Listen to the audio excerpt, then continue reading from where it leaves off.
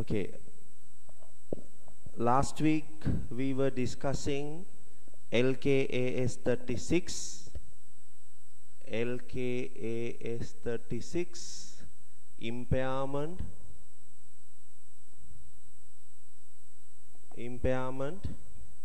right? So all theoretical stuff I have discussed with you, but I need to complete all past papers. If you can remember, I have listed a couple of past papers. I hope you have done those past papers at home. So today we can check them. Let me write the list of past papers on LKAS 36 impairment. Then you can double check it. 2014, December 2014, question number 2. December 2014, question number 2. Part C. This is first one. Second one. 2006, December 2016. December 2016, question number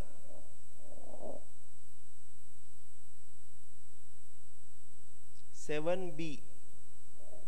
Question number 7B. Next question. December 2018, question number 4B.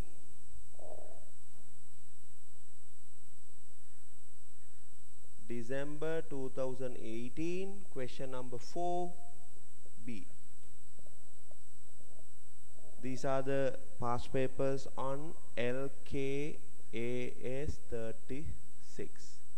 LKAS 36, impairment. Okay. So before starting these past papers, answering these past papers, I would like to summarize what you have learned on LKAS 36. We eliminated few items, few standards from the scope of LKAS 36. Right? We eliminated. What are those things that we have eliminated? LKAS 2, LKAS 2 inventories. Inventories, if already inventories, we need to do as per the inventory valuation measurement should be performed based on LKAS 2. The stock rule is cost or net realizable value, whichever is lower. So we are complying with the prudence concept. Okay, so the inventory carrying value need to be measured based on LKAS 2. Therefore, we need not to use LKAS 36. So, elimination of the scope of impairment standard, LKAS 36. Then, contract asset.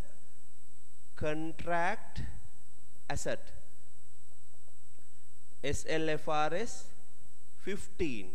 Already we have discussed. Revenue standard SLFRS 15. We identify contract asset. If we are going to impair contract asset, we need to use SLFRS 15, not LKAS 36, right? Then deferred tax asset. Deferred tax asset. LKAS 12. This standard also we completed. Right? LKAS 12. Then employee benefits, asset arising from employee benefits. Assets arising from employee benefits. LKAS 19. Right? Then financial assets.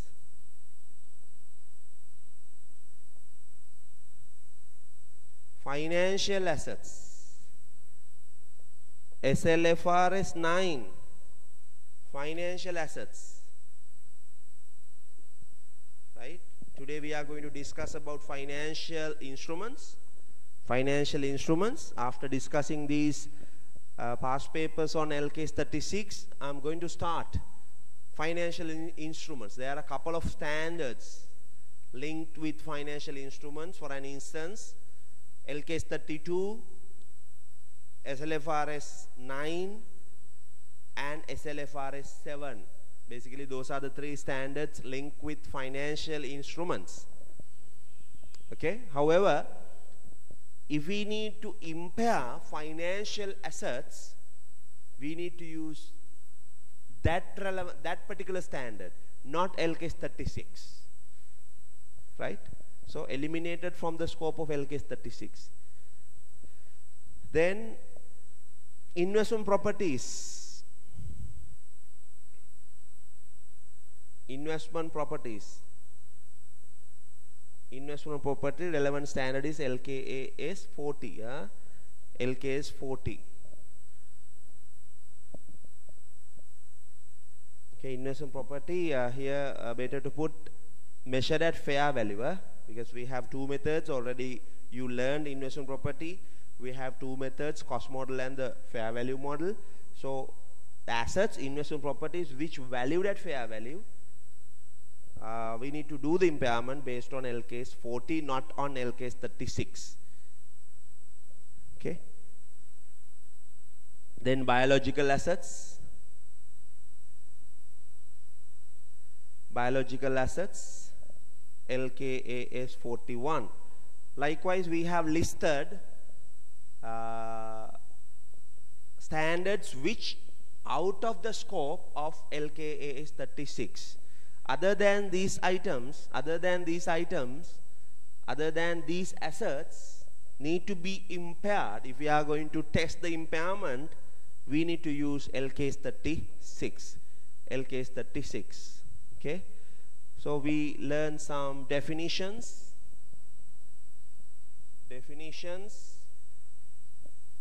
We learn some definitions on LKS 36. For an instance, we identified or we define carrying value.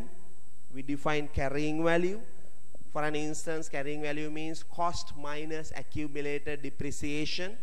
Then we discussed about cash generating unit. Smallest identifiable independent set of assets which can be generate cash flows independently. So that's the simple meaning of cash generating unit. Then we discussed about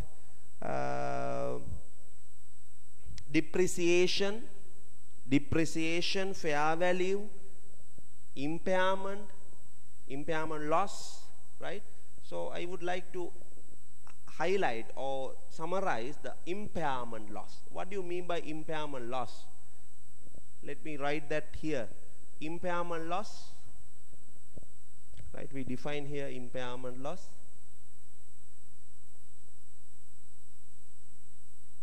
Impairment losses, right? Okay, before giving the equation for the impairment losses, this impairment loss performed based on indicators, right? There are some indicators, but before linking with indicators, there are some assets which are, doing impairment, testing impairment without having indicators.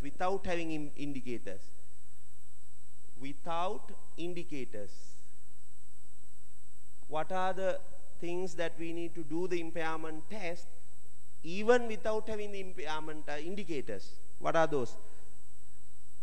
Intangible assets. Intangible assets with indefinite useful life, right? Second one, intangible assets that are not available for use, right?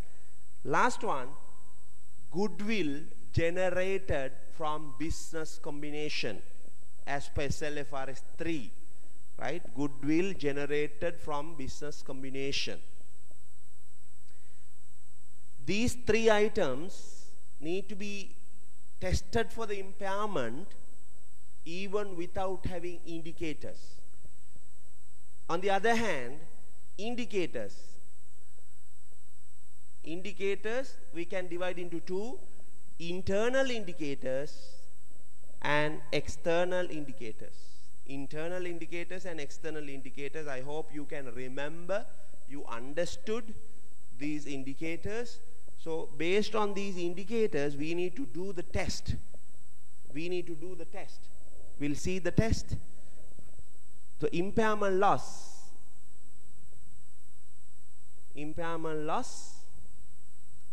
equal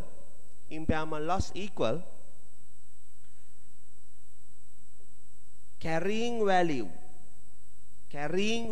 of the asset minus carrying value of the asset minus recoverable amount.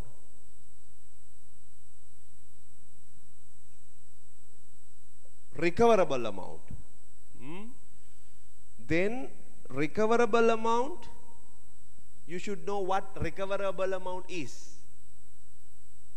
What is recoverable amount? Recoverable amount is fair value less cost to sell.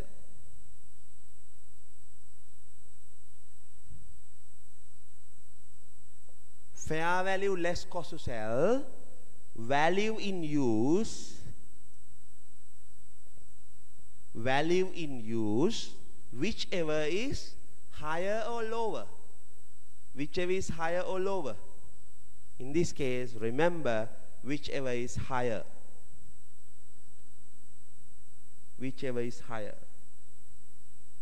Okay, we need to select highest value. Okay, for an instance, this one, let's say carrying value 50,000. Here recoverable amount need to be measured from here. Sometimes you will be given 2 figures like this: fair value less cost to sell, let's say 45,000. Here value in use 40,000. Okay, so in this case you need to select this value 45,000. So recoverable amount 45,000. So impairment loss 5,000.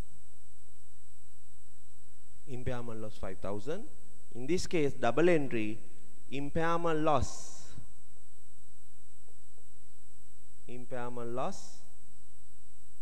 debit 5,000.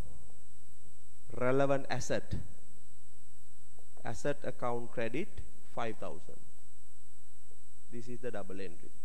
Remember, if these assets revalued, then I have explained how you need to do the entries, right? And after this discussion, I have explained how to reverse. If impairment loss is reversed, how we are going to account the impairment reversal, right? We have discussed through examples. I hope you can remember now. Now we can discuss 3 past papers listed. We'll look at first one, December 2014, question number 2, part C. Okay, look at past paper, that past paper.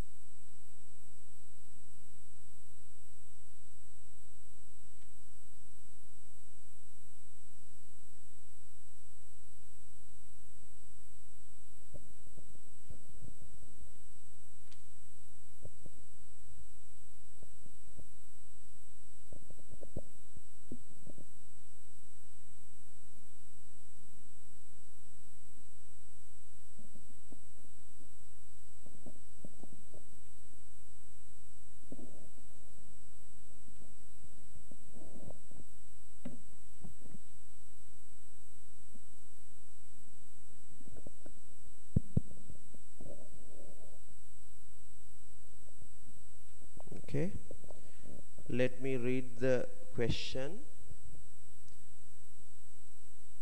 2014 December, question number 2, part C. Part C. PIN PLC has a cash generating unit, which was reviewed for impairment at 31st March 2014. The impairment review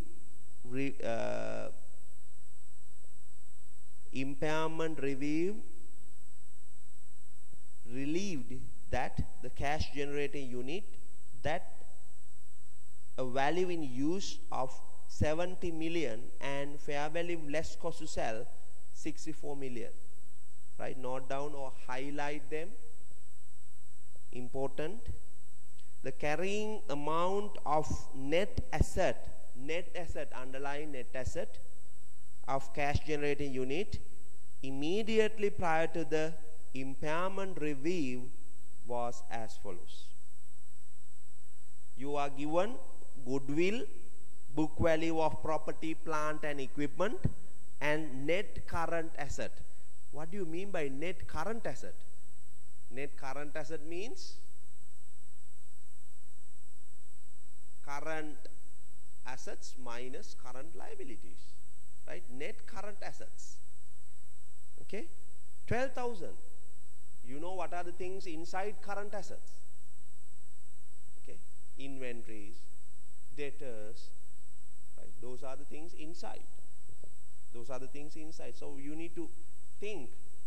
You need to think of, already we have, you know, discussed the scope of the standard as well. Scope of the standard as well, right? So keep that in your mind. Okay, but we are doing impairment for cash generating unit. Cash generating unit is independent smallest set of assets which can be generate cash independently from other assets of the business, right? Okay. There was no other evidence of obvious impairment to specific asset except for the obsolete stock amounting to rupees 2 million included in the net current asset. Included in the net current asset. That's important, right? Now you are given here carrying value of the assets. It total you can see 74,000, right? 74,000. In other words, 74 million. Okay, so 12,000, you can see 12,000 under net current asset. This includes that obsolete stocks as well, right? So when you do the impairment for the cash generating unit, don't forget to eliminate that obsolete stock, right? Because we need to follow LCAS 2. We need to use LCAS 2 for that. Okay, right. Determine the carrying amount of goodwill relating to the cash generating unit immediately after the impairment review in accordance with LCAS 36 impairment of assets. You can earn 5 marks. You can earn 5 marks. Right? Okay. Do it quickly. Do it quickly.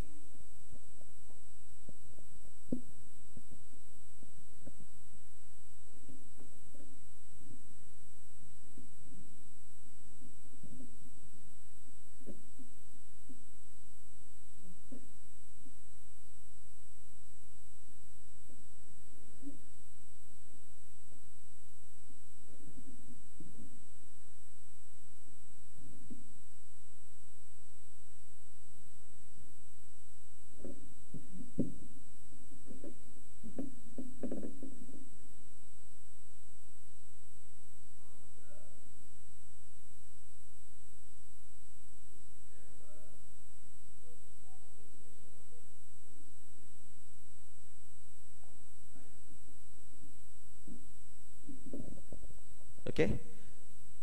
Answer December 2014, question number 2. First, identify the list of assets. What are the assets? Goodwill,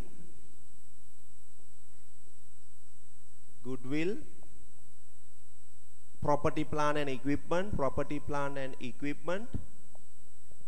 Next one, net current asset. Net current asset. Okay, net current assets. Carrying value.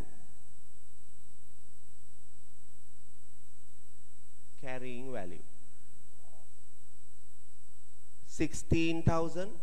Goodwill 16,000.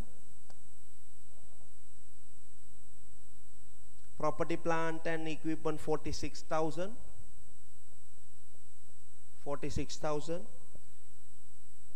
Net current asset initially 12,000. Right? Examiner has given this 12,000 included obsolete stock worth 2,000. Right? So remove that. Here then how much? 10,000. Okay. Altogether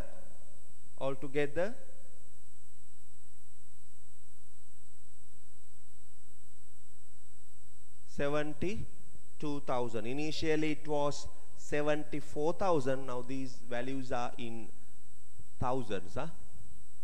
You are given millions. I convert them into thousand. Right? That's why I have written 16,000, 46,000 and 10,000 likewise. Okay.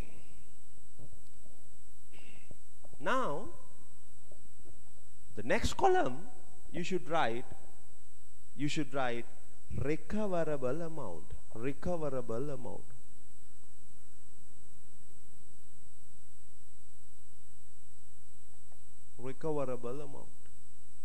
Right? You are given total recoverable amount.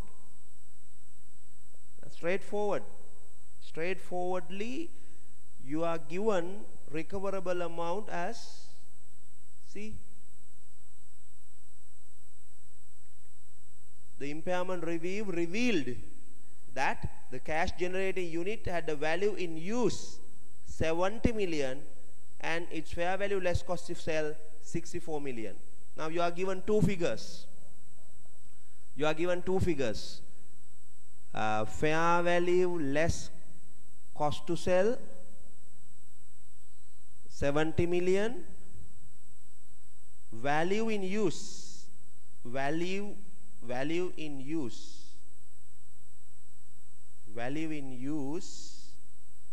64 million.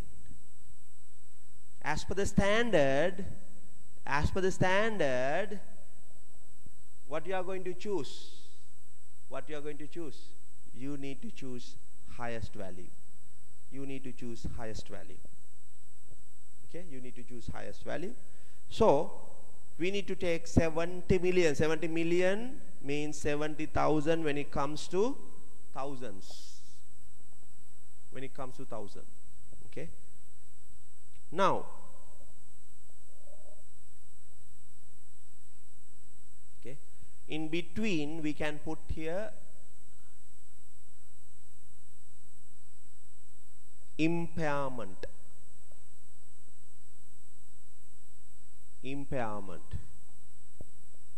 Right?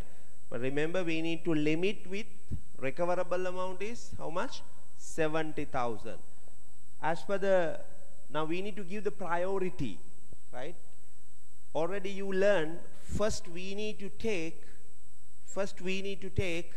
from the goodwill. Right? If in the cash generated unit consists goodwill, we need to take impairment loss from the goodwill. Now we can calculate impairment loss. How much impairment loss? Carrying value 72,000, recoverable amount 70,000. Now we can see impairment loss is 2,000. So the maximum value from goodwill need to be taken. right? Therefore, first we need to give the priority to goodwill. Goodwill we should impair 2000, right? So carrying value after impairment 14,000. 14,000. Now our impairment loss is already taken from goodwill. Now we can write PPE, there is no such impairment. For PPE there is no such impairment. So recoverable amount also we can write as 46,000. Net current assets, net current asset, put a dash, because already we have accounted as per LKAS 2, right? So don't write here as impairment. Don't write here as impairment, right? That's wrong. So here recoverable amount we can write as 10,000. So you can see here altogether 70,000. So in the examination question, the examiner has asked, determine the carrying value of the goodwill. Determine the carrying value of goodwill relating to cash generating unit immediately after the impairment. Plus, right? So the we can write as per LKAS 36, carrying value of goodwill immediately after impairment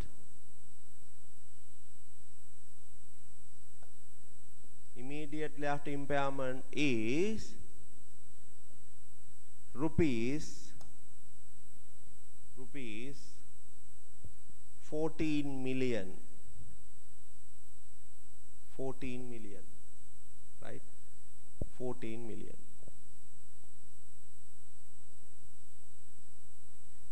Okay, so we answered for the question. Okay, now you can look at December 2016 question number 7B. December 2016 question number 7B. Look at that question.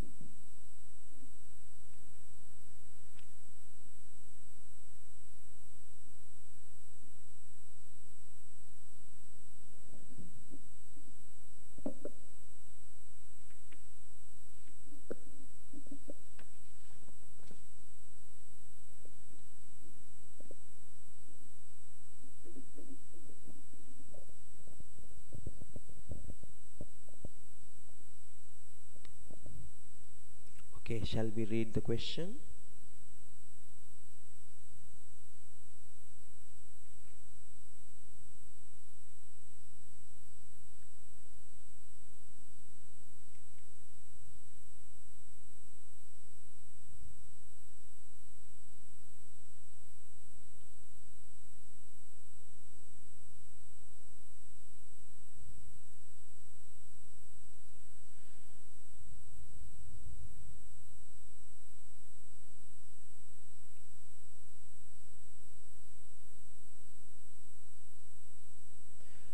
When the fair value less cost to sell is derived from a valuation technique, the result would be the same as the value in use calculation. Right? Discuss whether you agree with the above statement. Discuss whether you agree with the above statement. Now already you can, decide whether you agree or not. Okay, you know, value in use and the fair value less cost to sell, we cannot expect the similar figures, right? We are expecting maybe two different figures on fair value less cost to sell and the value in use. Value in use in the sense, if we use this asset in the business, inside the business, we can generate cash flows. We can generate cash flows. So value in use means present value of those cash flows. Present value of those cash flows. Right? I can remember we have calculated them. Right? In the theoretical explanation, I have discussed some sums on value in use. So you can refer again and again, then you can get the full understanding of that. So value in use and the fair value less cost to sell, we cannot say those are similar. We cannot say. So we can write, discuss whether you agree with the above statement. So you can say agree or disagree. Disagree. When the fair value less cost to sell is derived from the valuation technique, result would be the same as value in use calculation. That cannot be happen. Right? The most of the cases cannot be happen.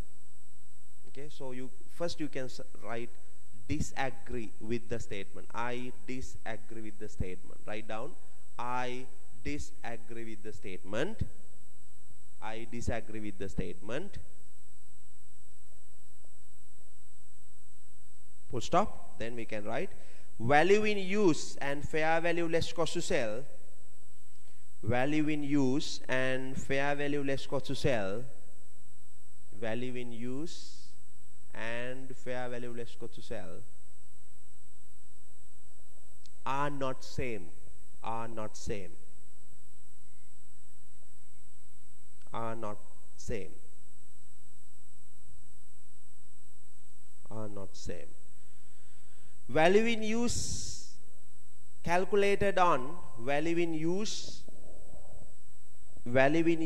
is calculated on, value in use is calculated on internal factors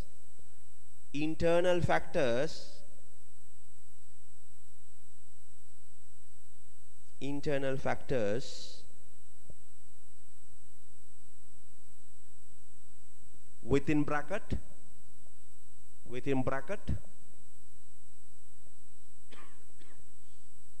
present value of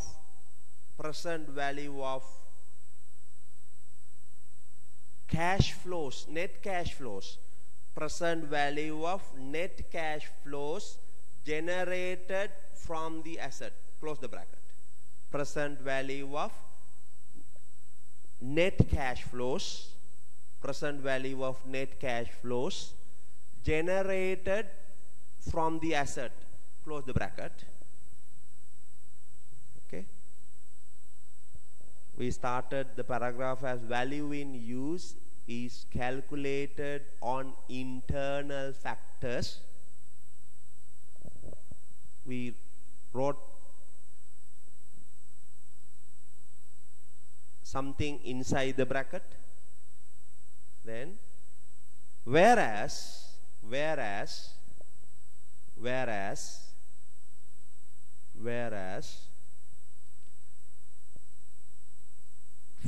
value less cost to sell, fair value less cost to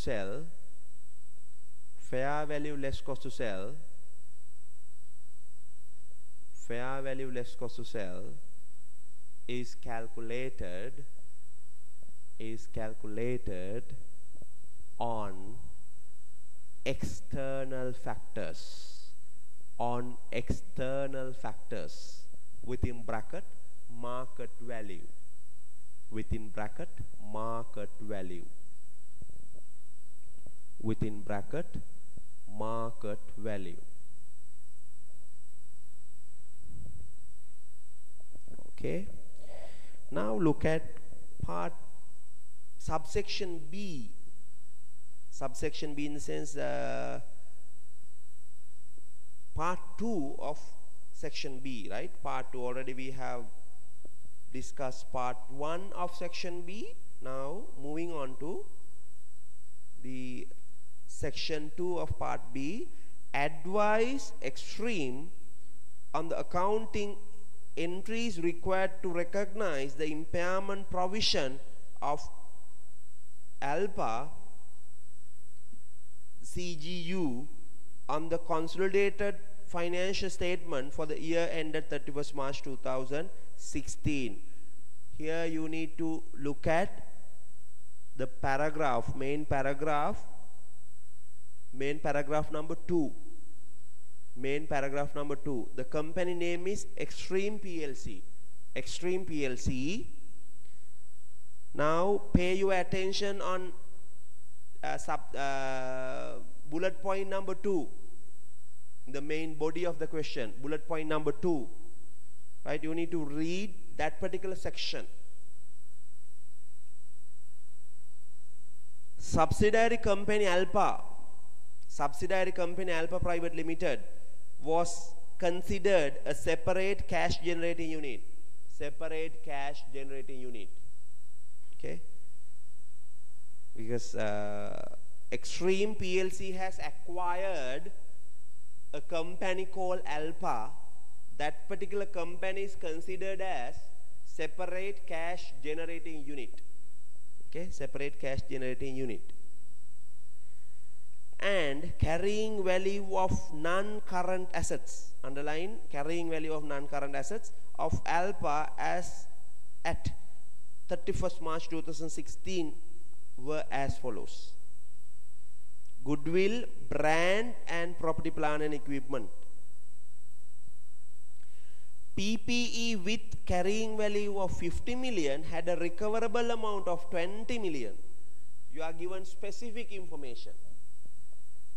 The 50 million worth property, plant and equipment has a recoverable amount of 20 million. From that you can identify the impairment loss of 30 million, right? 50 is the carrying value, 20 is the recoverable amount, so you can calculate impairment loss on that particular asset, 30 million impairment loss. Okay, so we need to consider, because we need to give the priority, no? First goodwill, then if you are given specific assets to be impaired, then we need to take impairment loss from them. After that we need to use pro rata basis. We need to use pro rata basis. All the things that we have discussed in the theoretical, in the previous session, right? Okay. The value in use of ALPA was calculated to be 650. You are given here value in use. Value in use. In this case, you are not given what you call fair value less cost to sell. No problem. No problem. Take the given one. Take the given one. So in this case, if we are given one item out of two, when it comes to recoverable amount calculation, since you are given one item, use that as the recoverable amount, right? As the recoverable amount, no problem. Right, now you can write carrying values, impairment loss and the recoverable amount, because you are given set of assets inside the cash generating unit, because we need to look at all three items in the cash generating unit. Okay, we'll discuss the answer now. Or do you need some time to think? Okay, I will be giving, you know, couple of minutes. Quickly you can write the answer. Those who have not completed the answer or not answered for this question. But I strongly believe majority of the people, majority of the students answered this question, because I gave the list of past papers the previous session, right? But those who have not answered, I'll be giving a couple of minutes.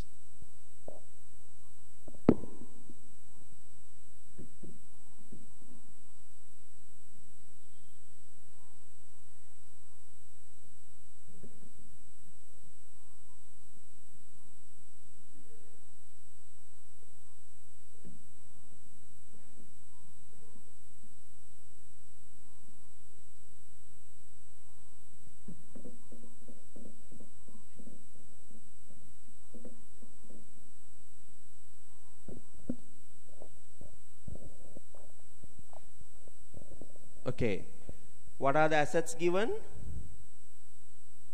Goodwill. This is answer.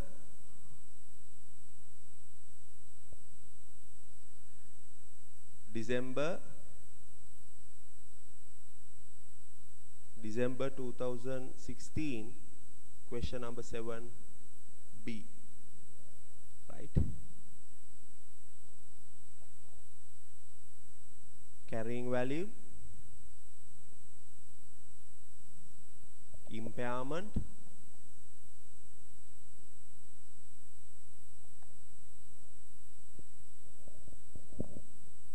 carrying value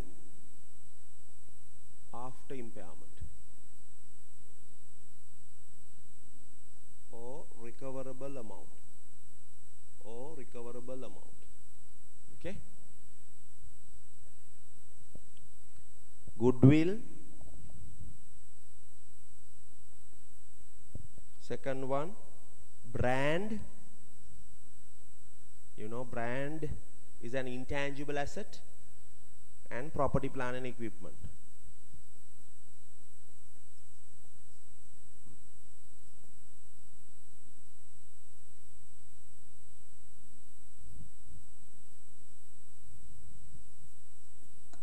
Property, plant and equipment. Property, plant and equipment. Okay.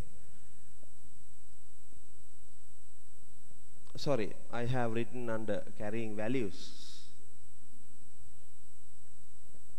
You can write somewhere here. Goodwill,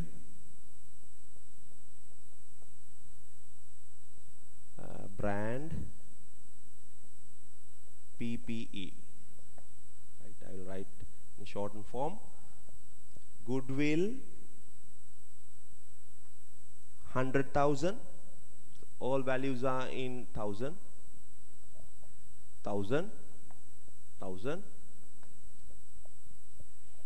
Here goodwill 100,000. Brand 400,000.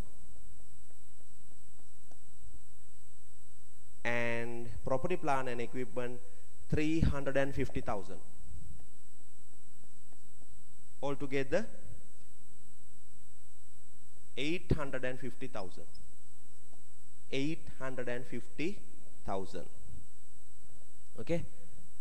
Now here you can write the total recoverable amount.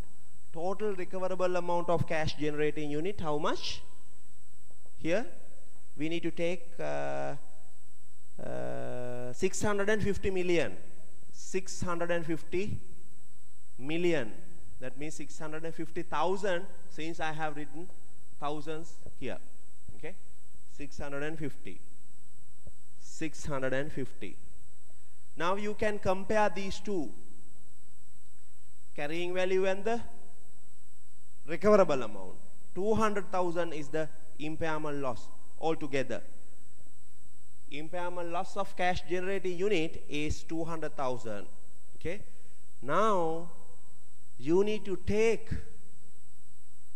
from the assets inside the cash generating unit based on the priority. you know the priority list. You know the priority list. From where that we are going to take first. If you are given goodwill, you need to take from goodwill, right? So total impairment loss is 200,000. Total impairment loss is 200,000. Okay? Right?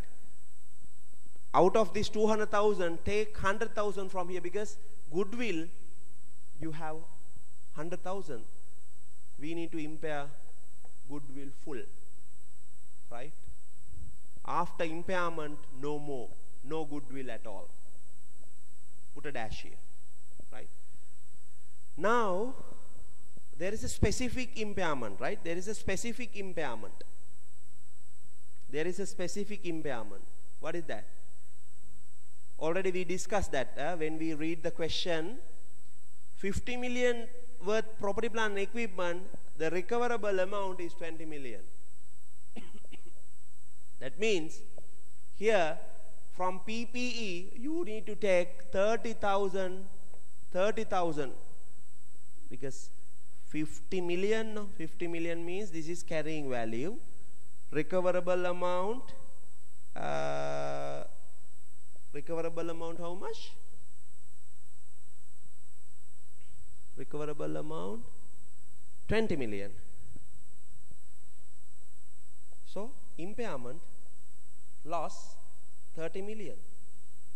In that case, from here you need to take 30 million. You need to take 30 million. That is specific one. But remember, other than that particular 50,000 carrying value, you need to remove 50. Now already we have considered 50,000. 50,000 carrying value already we have considered. Okay? Now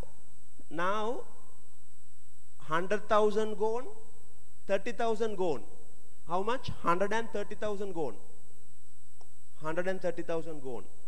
Already we have, used that impairment loss. We have removed that impairment loss from the list of assets. Right? Now what is the remaining impairment loss? Altogether 200,000. Already we have used 100,000 and 300,000. So balance is, so altogether 130. I have written here 130.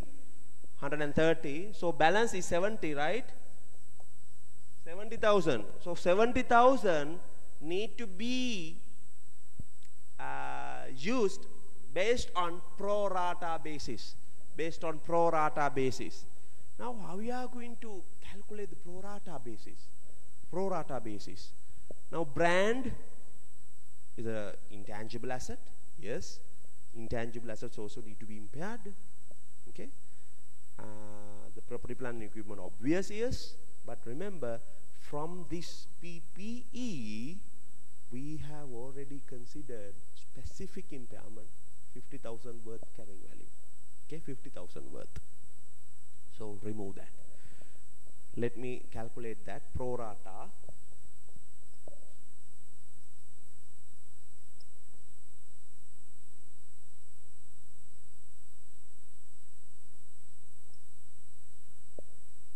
Brand 400,000.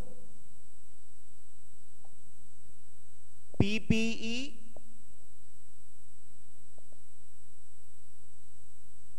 300,000. PPE 300,000.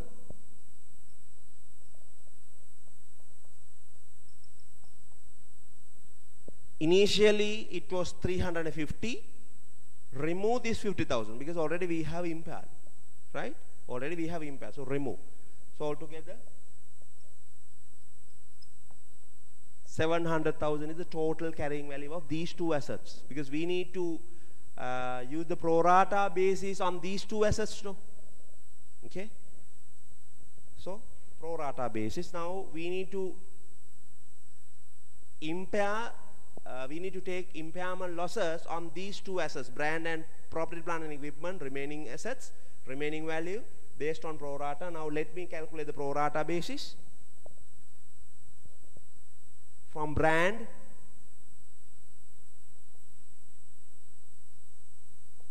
total impairment loss, remaining impairment loss is 70,000.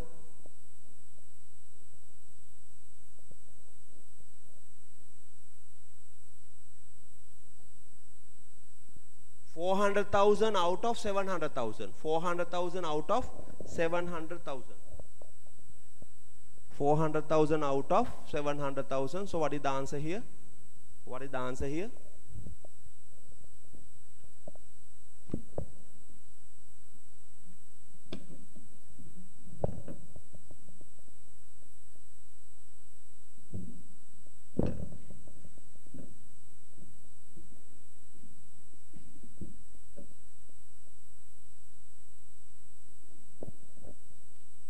That is very easy calculation, huh? Easy calculation. 40,000, huh? 40,000. So PPE 70,000 multiplied by 300,000 over 700,000. Here 30,000. 30,000. Right? Now, based on the working, we can write here brand we need to take 40,000. Brand we need to take 40,000. Here already you can see here 30,000 already we have written. In addition to this 30,000, this amount also need to be taken into consideration. This 30,000, right? 30. So altogether 60,000. Altogether 60,000. 400,000 minus 40,000, 360,000. 360,000. 350,000 minus 60,000, 290,000. 290,000. 290,000. Okay? Then you can see you can double check.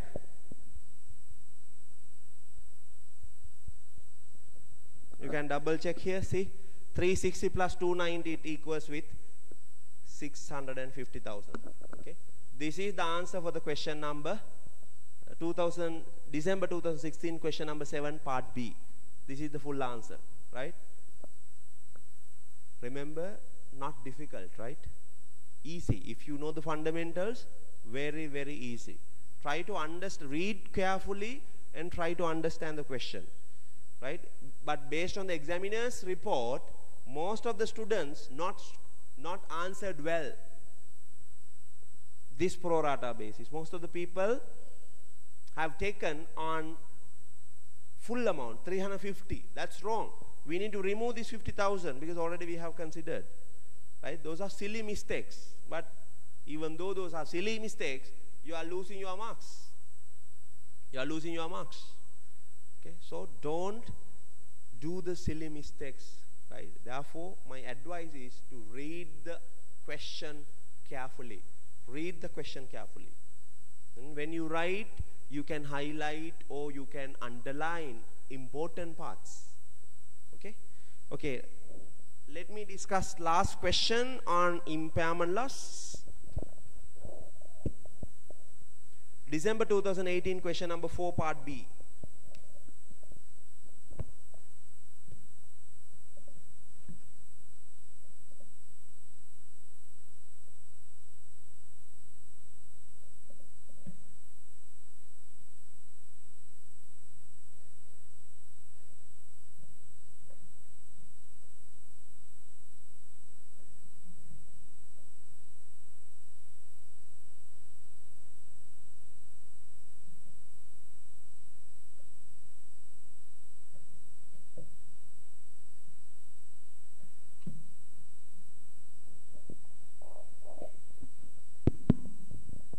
December 2018 question number 4B.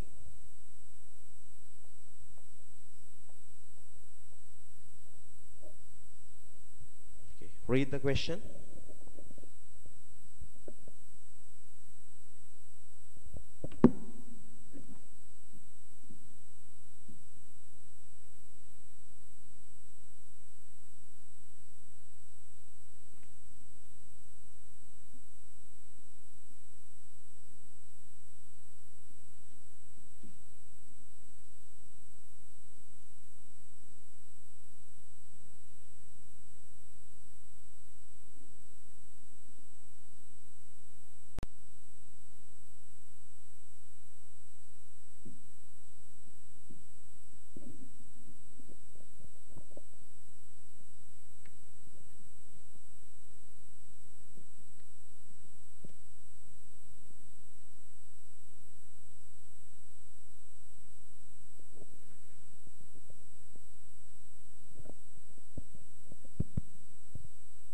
Let me read the question.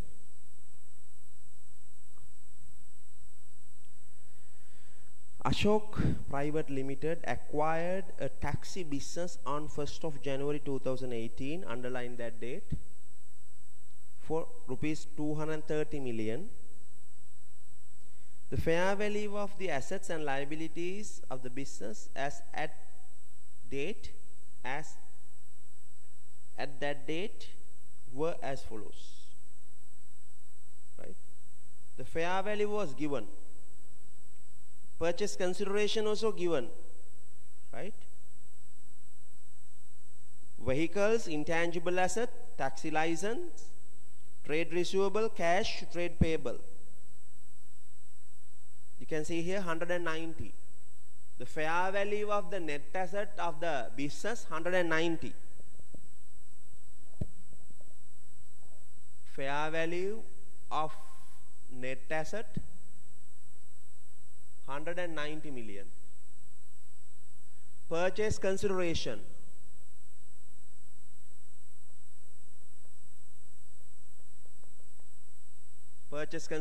how much? Purchase consideration 230 million. Why this company has paid more than the fair value of net asset? Why?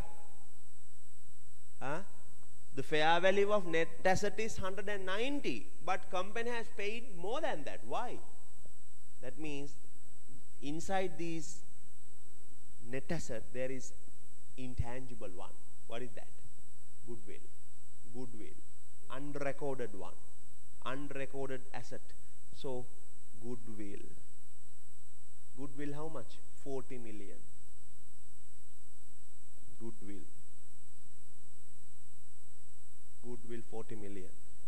Okay, we can discuss more about these goodwill calculation and all in the consolidation as per CLHBFRG 3. As per CLHBFRG 3 business combination, we can discuss comprehensively on this goodwill calculation, right? Okay, 40 million is the goodwill, huh? This company has acquired on 1st of January 2018. Okay. On February 2018, another date after 1 month, on February 2018, the taxi business had 3 of its vehicles stolen. Oh, it's a bad situation. On 1st of February 2018, something happened. The cost of the total net carrying amount value of these vehicles were 30 million. Vehicle 30 million worth vehicle destroyed or stolen, right? Stolen. Because specific. However, because of the non-disclosure of certain risk to the insurance company, the business was uninsured. As a result, this event, Ashok Private Limited wishes to recognize a total loss of 45 million inclusive of the impairment of 15 million due to the permanent decline in income generation of the taxi business. Right? Remember, total loss of 45 million. Because of that, the 45 million loss, right? As a result, event wishes to recognize the total loss of what? That's accounting one. Okay? Inclusive of impairment loss 15 million. That's important, right? Total loss. Now you need to think that 15 million need to be taken from which asset. We need to decide, right? We'll discuss one by one. Don't worry. Total loss 45 million, but impairment 15 million, right? Impairment 15 million. Due to the permanent decline in income generation of the taxi business. Okay, that's on 1st of February 2018. Then next paragraph. 1st of March 2018.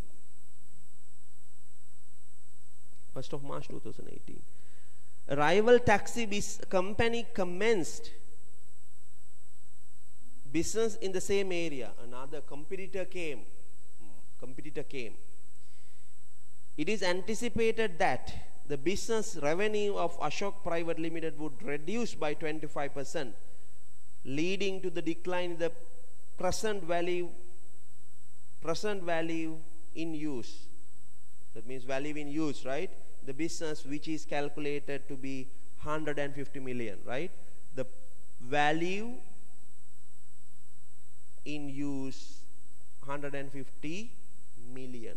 That means entire cash generating unit, the cash generating unit is 150 million. Okay. The recoverable value of taxi license has also fallen to 25 million as a result of rival taxi operator. That means competitor, right? Taxi license, that's an intangible asset. Taxi license fallen. Recoverable amount is 25 million. Recoverable amount is 25 million. Taxi license. Okay, then also the fair value less cost to sell of total net asset of taxi business has come down 150 million. Here you are given two figures, value in use as well as fair value less cost to sell. Fair value less cost to sell 155 million, right? So from here you need to take this figure because highest value need to be selected. Highest value need to be selected. Okay. Now read what you are going to do. What you need to do on this question. Advise Ashok Private Limited on how it should be accounted for the above in its financial statements in accordance with Sri Lanka accounting standards. Since you are given two dates, specific dates like this, you need to discuss on about 2 days, on these given 2 days, right? Right. We'll discuss the answer. First we need to look at this date, 1st of February 2018. Before that, write down the carrying values. Item, carrying value, impairment, then recoverable amount. Okay, or else you can write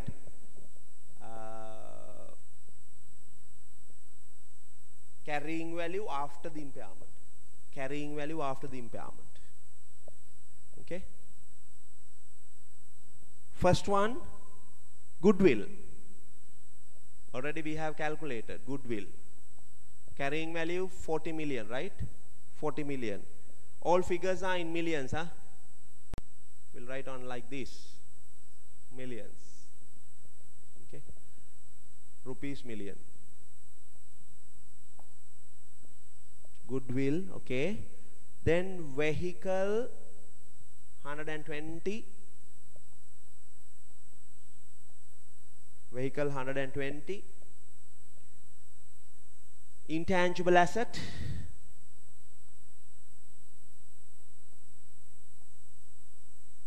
Taxi license.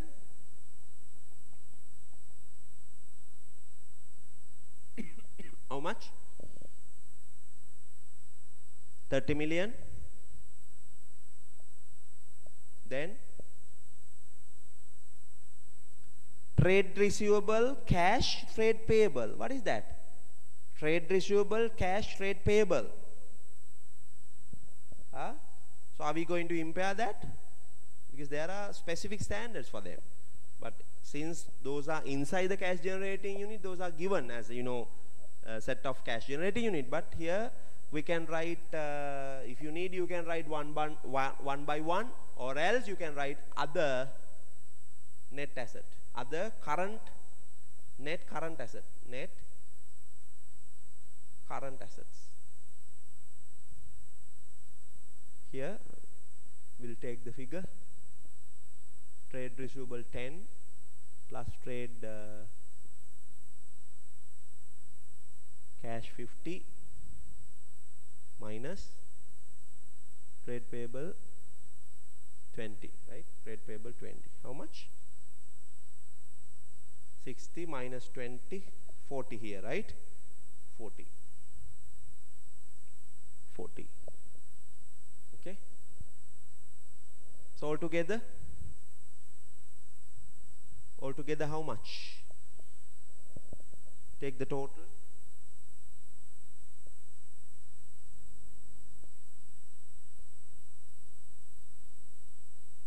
$230. 230, it should be equals with this one. Okay. This one. Okay.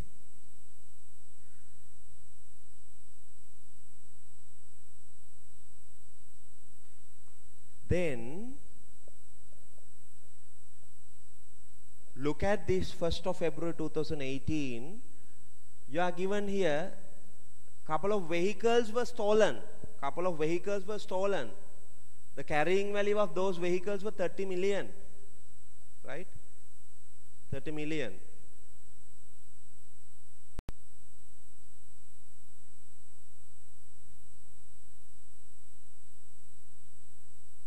Okay. So that is straightforwardly you are given. So impairment we can take 30 here, 30 from here.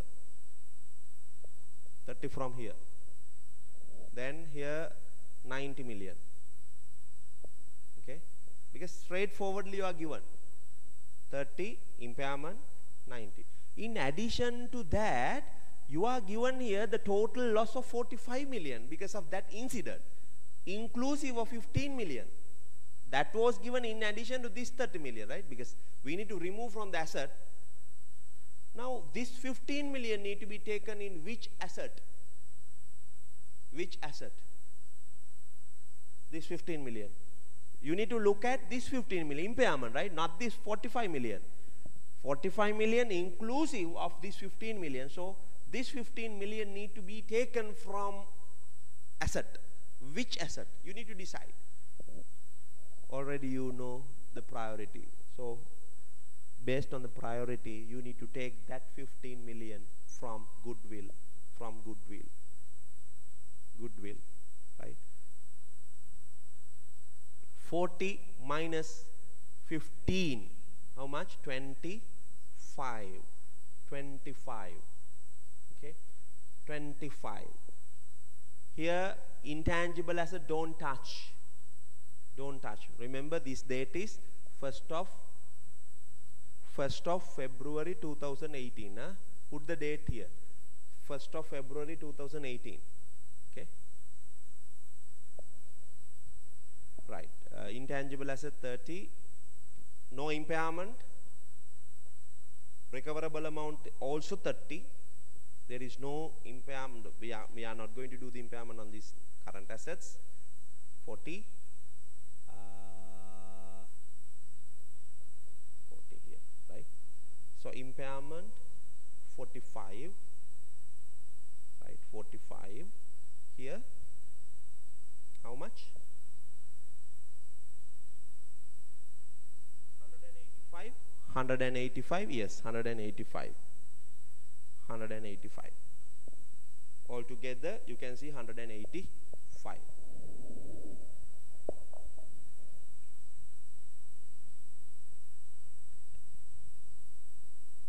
Okay, now on this date impairment completed, 1st of February 2018, done. Now what you need to do? you need to do the impairment on 1st of March 2018. 1st of March 2018.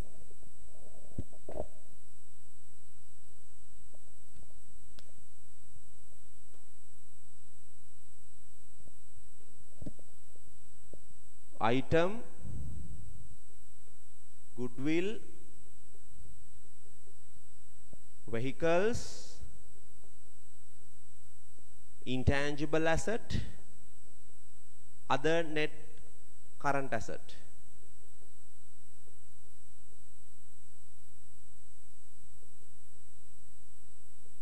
Okay. 1st of February 2018, carrying value. Carrying value on 1st of February 2018, on this date. Here you can put 25 million, vehicles 90 million, all values are in million. Intangible asset 30 million,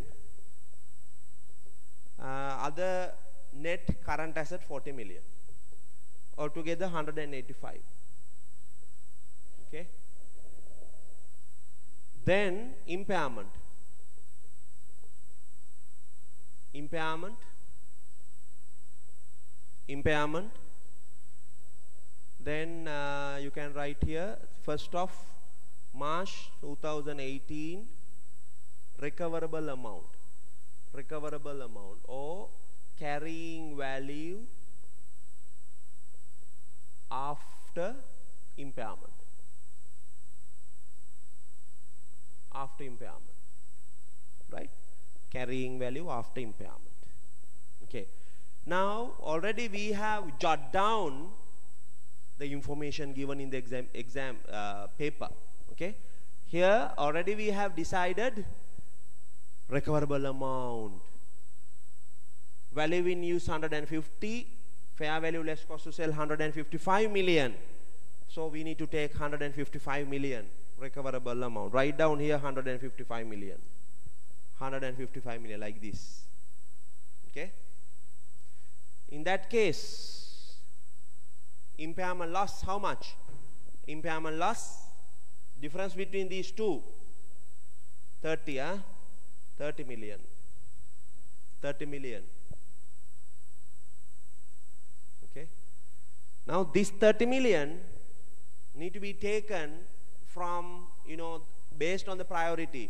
First look at any specific assets. Look at any specific asset. Taxi license.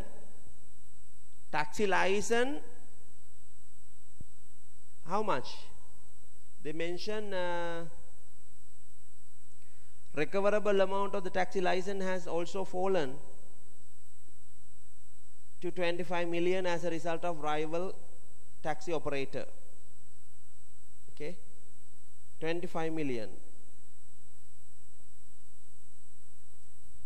Okay, here 25 million already we have written recoverable amount.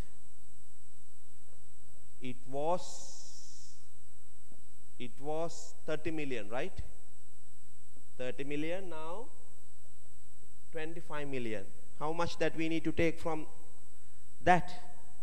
5 million need to be impaired, right? 5 million need to be impaired. Please keep that in your mind. 5 million need to be taken from taxi license. Yes, only that one.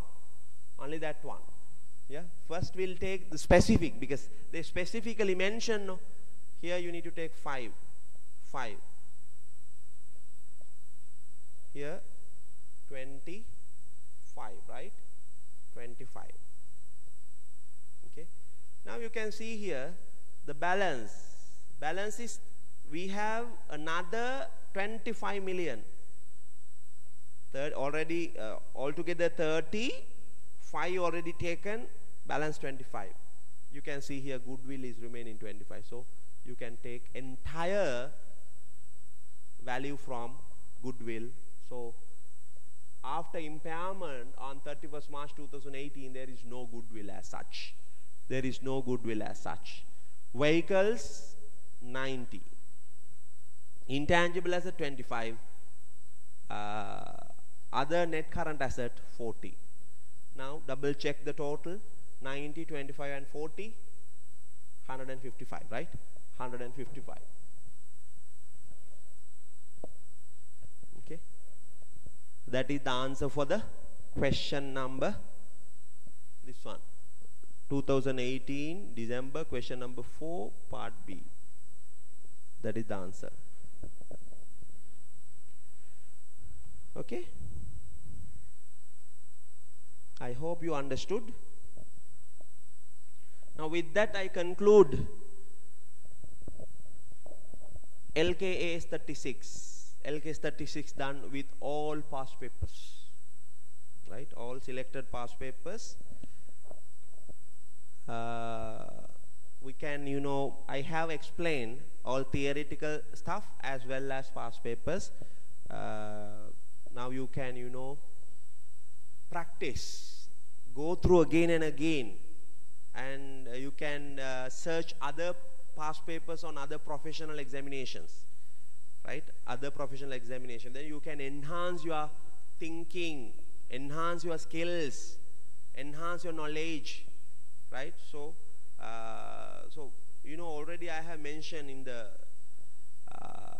face-to-face classes also, the most powerful learning is self-study, right? So you can self-study, right? Then you can gain much knowledge, skills, and thinking abilities. So particularly you can search other past papers on other professional examinations, right? Okay. Okay. Now I'm going to start financial instruments. Financial instruments. Take two pages in your CR book.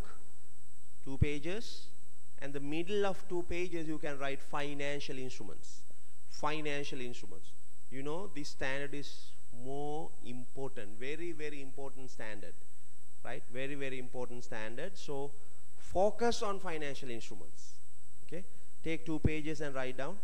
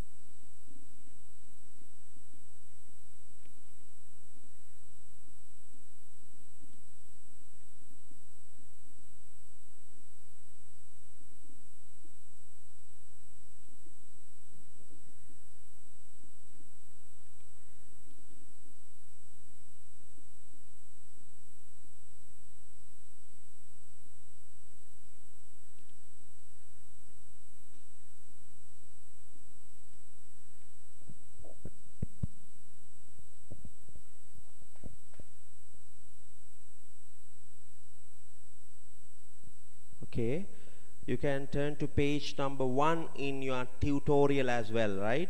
the TUT. You can see the standard LKS 32.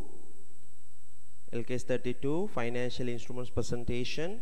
That's page number 1, right? You can turn into that page as well. Right. Right. Are you ready? Shall we start? Okay. First, let me write financial instrument.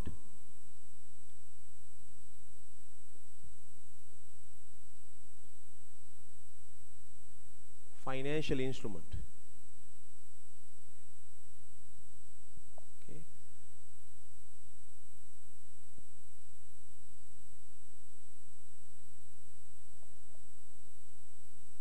In financial instruments, there are a couple of standards. Right? First one, LKAS 32, financial instrument presentation.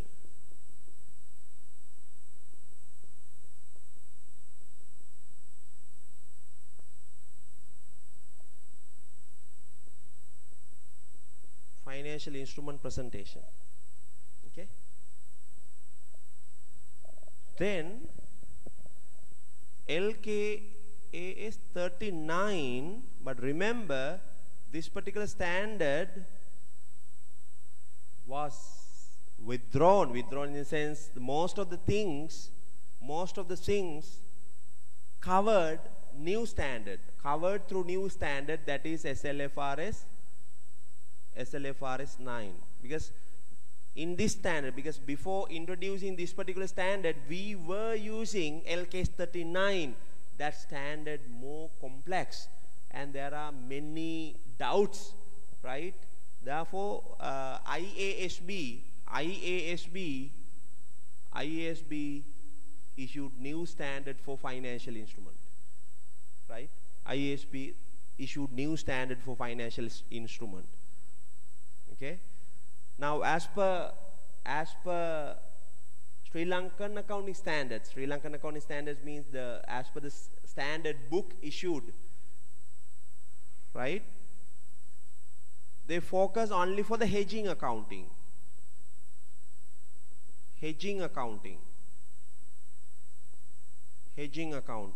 Focus only for the hedging accounting, but after 2020,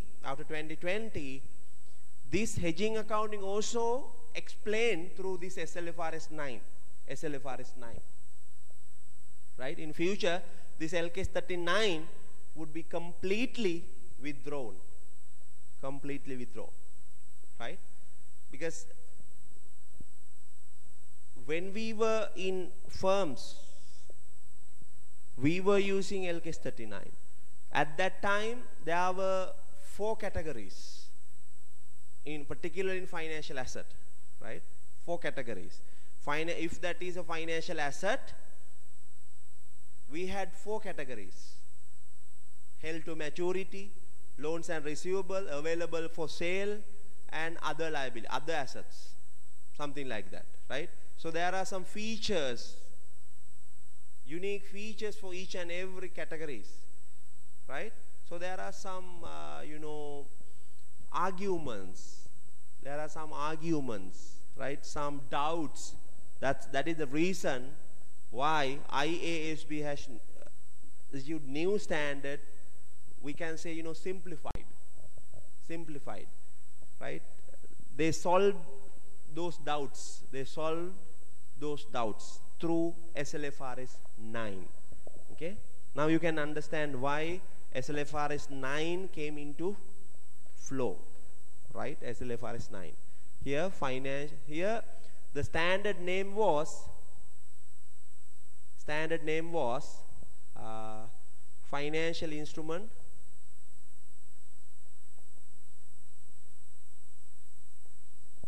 recognition and measurement.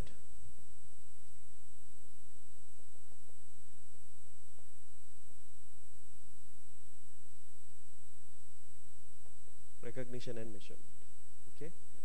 In this standard, SLFRS 9, financial instrument.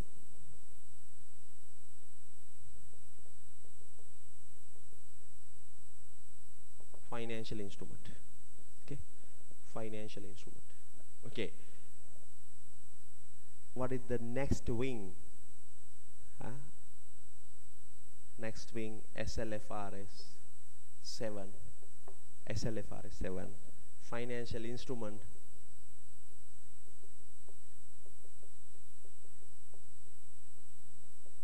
Disclosures.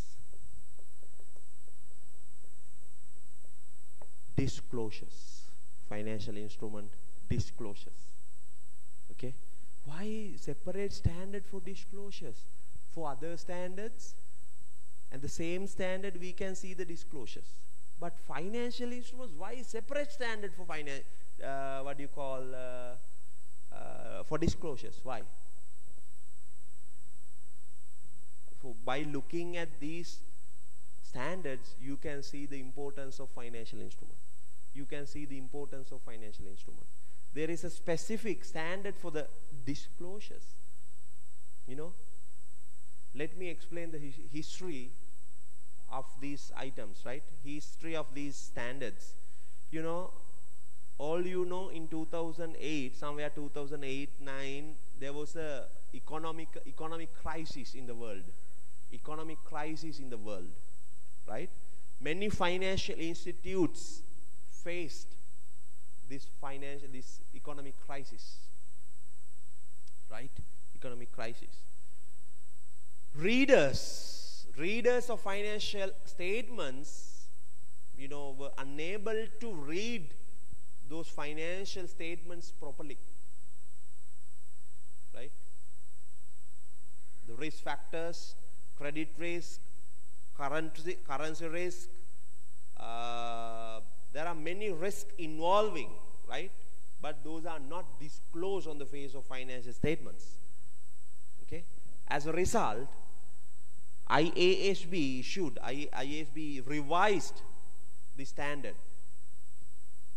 There was a standard, but it was revised in 2009, somewhere 2009, for the betterment of readers of financial statements, right?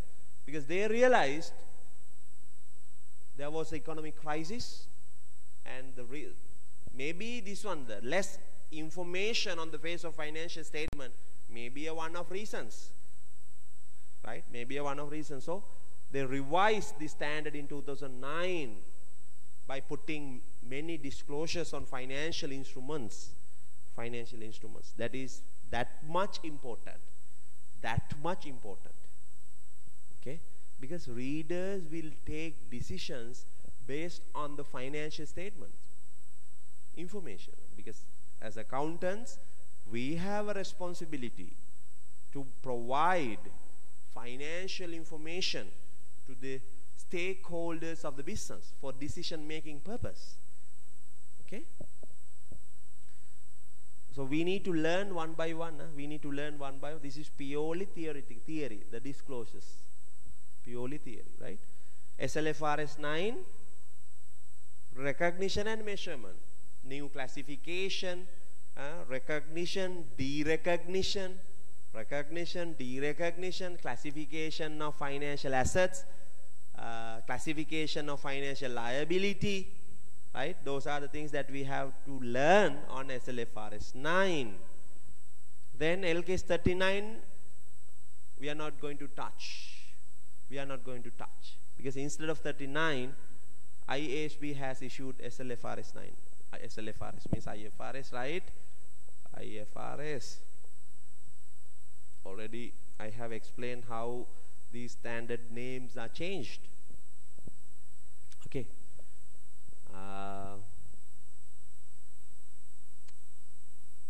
Then LKS 32 we need to learn. Because in LKS 32 very important. Very important. What is the objective of LKS 32?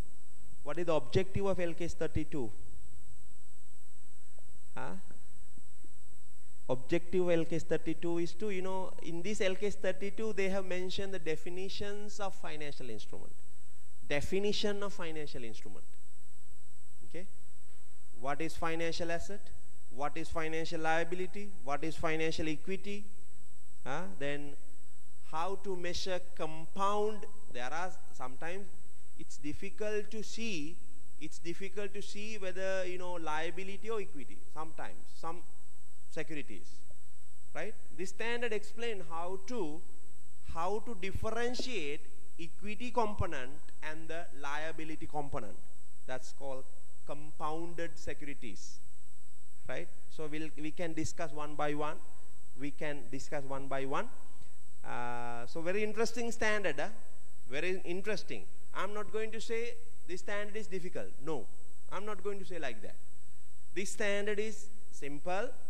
These set of standards, 32, SLFRS 9 and SLFRS 7. I'm not going to say difficult, but interesting. You need to focus each and every standards.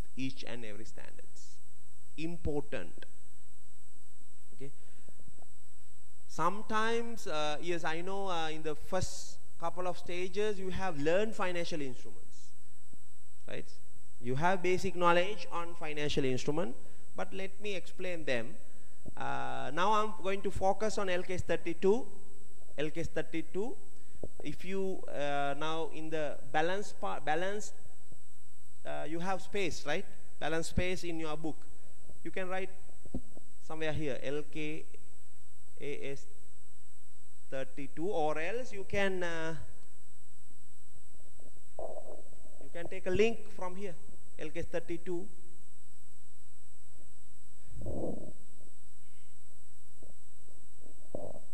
LKS 32. Okay. The important things can be written here. Important things can be written under LKS 32. I will be telling one by one. Okay. Don't worry. Now, before explaining the concepts of financial instrument, I would like to give some, you know, background information of financial instrument. Right.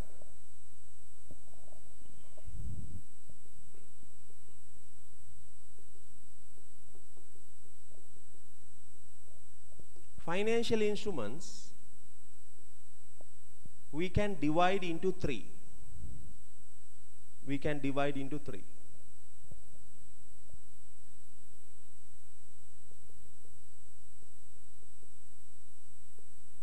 Financial assets,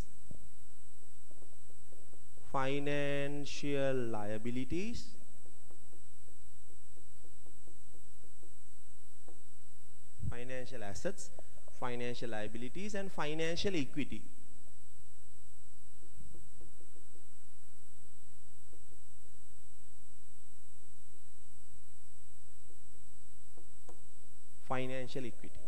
Okay. Now, what do you mean by financial instrument?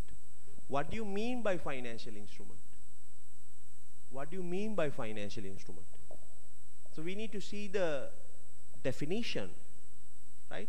Before going to the definition, you can see the definition. All the definitions are listed or printed on your book, right? But listen carefully. Now I'm going to explain what financial instrument is. Okay? Remember, financial instrument means for one entity, let's say entity A, entity B. Okay, entity A and entity B. For one entity, for A entity, let's say this is an entity.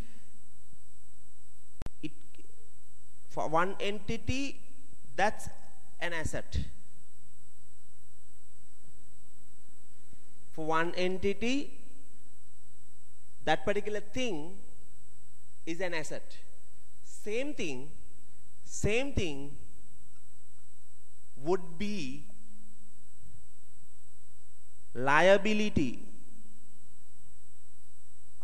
or equity for another entity, right?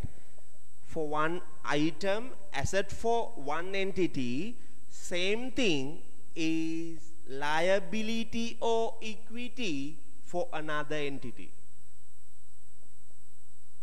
Try to understand. I'm repeating.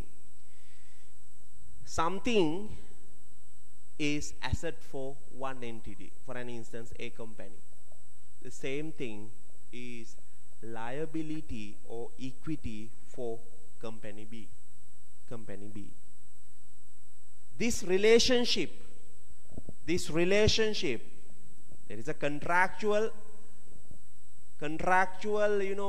relationship. Okay? This relationship creates financial instruments. Okay. Understood?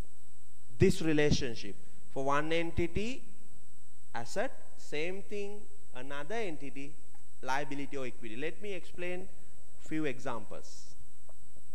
Then you will be able to understand clearly. You will be able to understand clearly. Okay? Let's say debtors.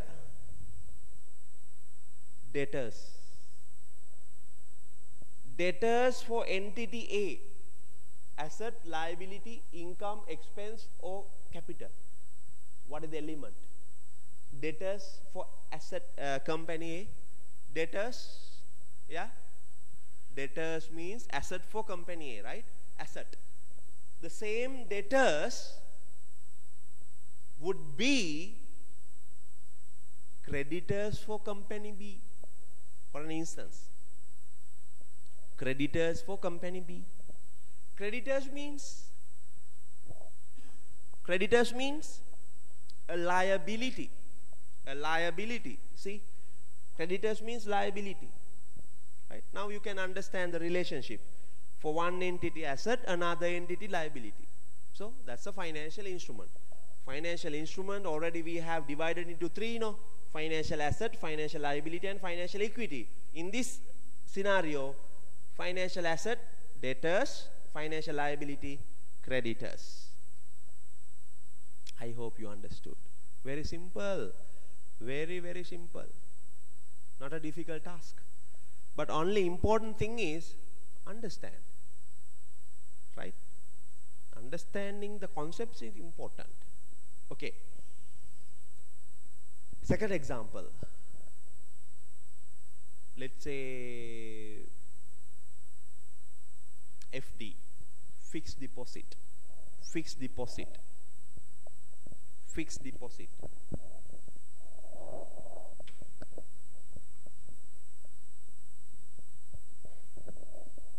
Fixed deposit. FD. Suppose company A has invested on FD. What is FD? What is FD? Fixed deposit is an asset. FD means asset. Right? For company A, that is an asset. Now, we need to invest fixed deposit in banks. Bank's perspective or bank's point of view, that FD is what? Huh? In this case, bank. FD means what? A liability. A liability. Right? A liability. For entity A, that's an asset. For bank, that's a liability. So financial instrument. Financial instrument. For one entity, financial asset. One entity, financial liability. Next example. Suppose entity A has issued ordinary shares. Ordinary shares. Company A has issued ordinary shares. Company A has issued ordinary shares. Now what is ordinary share? What is the double entry for ordinary shares? In company A, cash debit, equity shares credit. Ordinary share credit. That's equity, right? Equity. Okay. Now, if we issue ordinary shares, what will increase? Equity will increase. So, equity will increase. For one entity, that's an equity. For one entity, equity. Now, who will purchase ordinary shares? Investors, right? Maybe company B invest. Maybe company B invest on our ordinary shares. So, that particular investment for company B could be identified as what? Identified as what? An asset. In this side, asset. Okay? For one entity, equity, another entity, that's an asset. Right? Did you understand? Okay. Next example, preference shares. Company A has issued preference shares. Preference shares, you know, simply we can say a liability. But there may be compounding things. Sometimes we have convertible preference shares.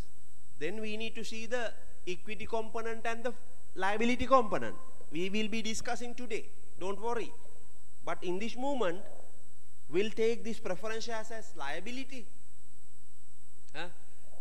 If entity A issue preference shares, liability will increase. On the other hand, who will purchase them? Let's say company B purchased them. So, for company B, that's an asset. Investment on preference shares, asset. So, here also you can see the relationship between company A and company B. Company A liability, company B asset. Same instrument, right? Same instrument, company B liability, company A asset. What else? Let's discuss bank loan. Bank loan.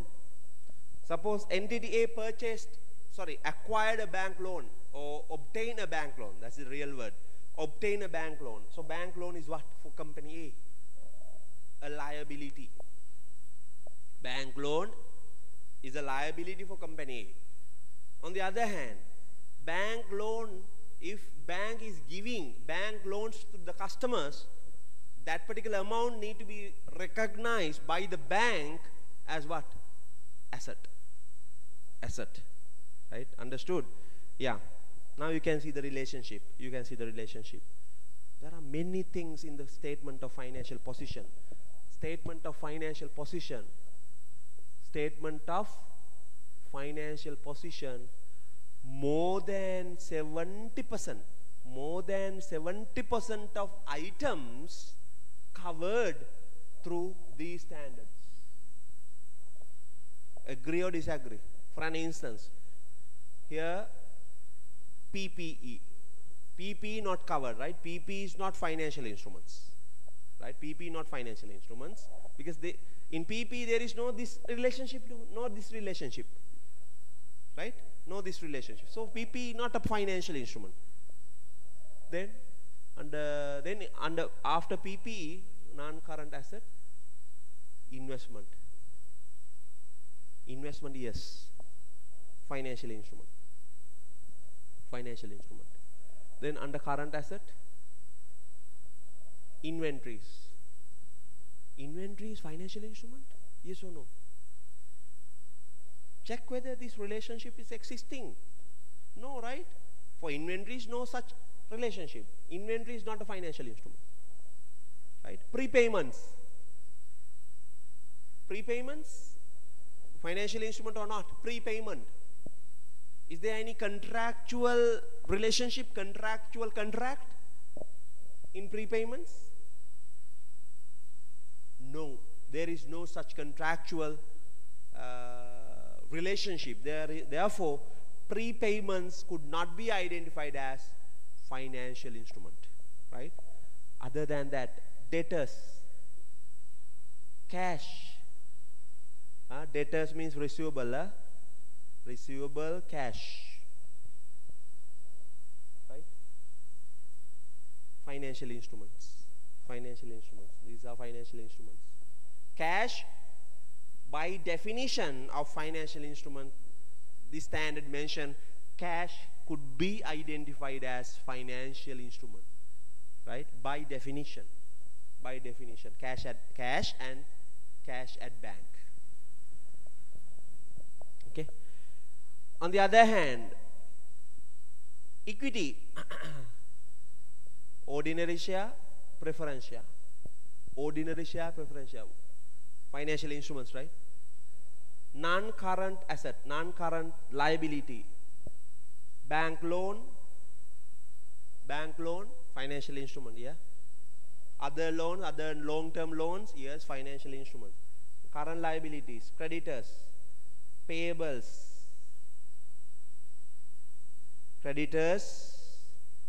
and yeah, creditors, will take creditors, financial instruments, right? Financial liability. Now you can see how many items which cover based on financial instruments in the financial position statement. Many, many. More than, let's say, we can say more than 60 to 70% of items covered through financial instrument. Okay. Right. With that background information, now we can see the definitions. We can see the definitions of financial asset, financial liability, financial equity. Now already you know the examples of financial asset, liability and equity, right? So we'll try to identify the definitions now. Okay. Come here. Main summary. The objective. Here, what is the objective? Objective of the standard. Can you please write down objective? Objective. Now you can understand what is the objective of the standard. Objective of the standard is what? Prescribe principles how to present financial instruments as liabilities or equities, right? That is the objective of this particular standard, right? Objective.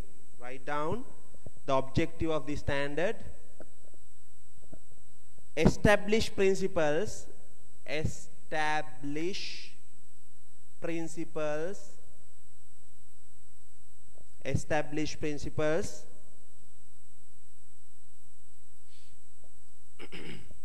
for presenting financial instruments as liabilities or equity, as liabilities or equities,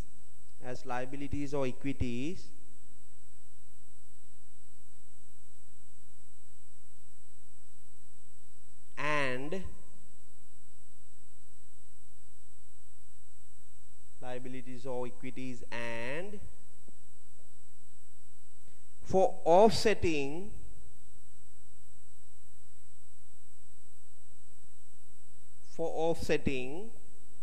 financial assets,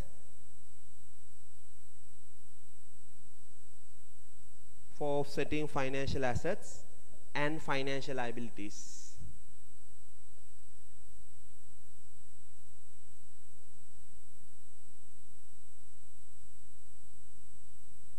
Financial liabilities. This is objective. This is the objective of LKAS 32. Now what we need to do is eliminate irrelevant things from the scope. Eliminate irrelevant things from the scope.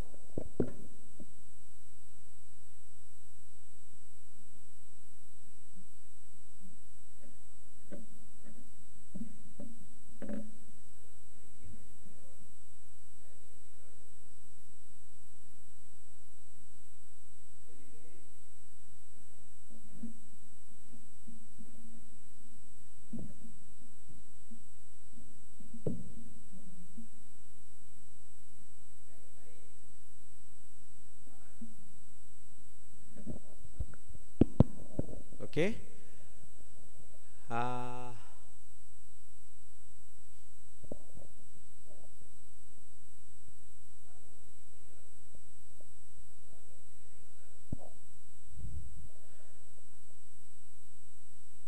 LKAS 32, we have written the objective, in this box,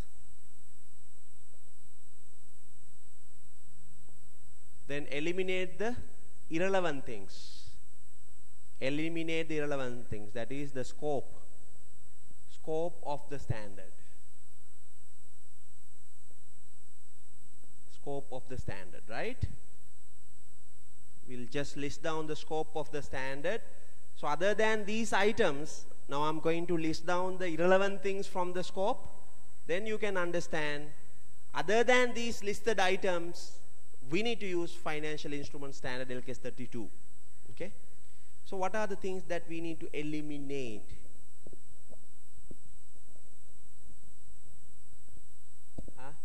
What are the things that we need to eliminate? Sometimes we can see the relationship, right? I already told you, contractual relationship between two parties, company A and company B, right? Now there are many instances where this contractual relationship is existing, right? So we need to see carefully what are the places contractual relationships are available. Subsidiaries,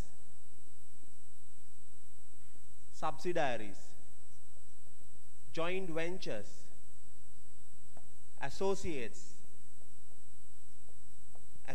Let me explain, because after this discussion, after completing financial instruments, I will be taking you through on consolidation. Let's say Aralia acquired, let's say Odell. Aralia company acquired Odell. 60% of equity shares of Odell acquired by Aralia. So this Odell could be identified as a subsidiary company, right? Let's say 45% or 40% acquired of Odell. We cannot control. Aralia cannot control Odell, but joint control. We can jointly control. So joint control or joint ventures or joint operations. Let's say joint operations, right? Relevant standard is SLFRS 11. Here SLFRS 10.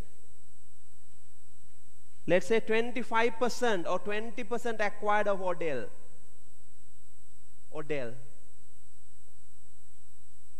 Can we acquire, can we control by 25? No, difficult, right? Difficult. But Aralia can give significant influence. Here also significant influence, right? Then this is called associate.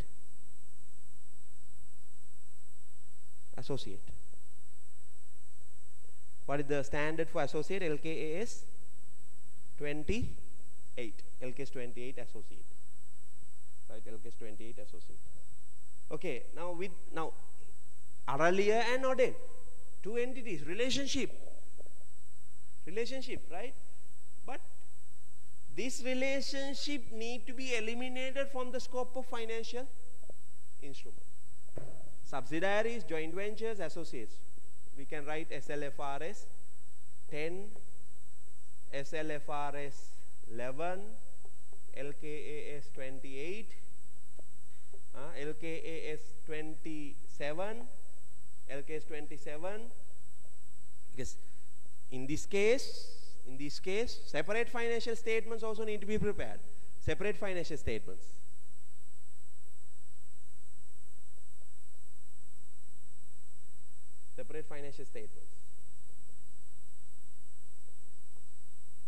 Okay?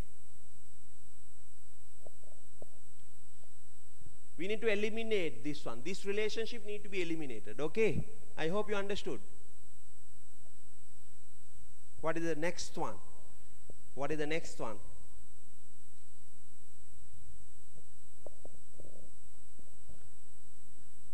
Employee rights and obligation.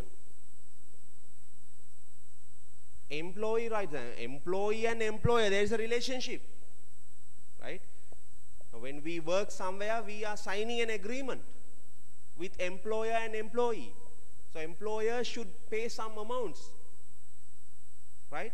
On that case, on the other hand, employee also some obligation towards employer, right? Employer also has some obligation towards employee relationship, but there is a specific standard. LKAS 19. LKS 19. We will be discussing in future. LKS 19. Very interesting standard. Right? Very interesting, very logical. Employee rights and obligation. Because there's also, you know, relationship. Eliminate. Okay. Now you can think. What are the things that creates relationships? Insurance contract, right? Insurance contract, there is a relationship, insurer and insuree, right? Through an agreement, but there is a specific standard, insurance.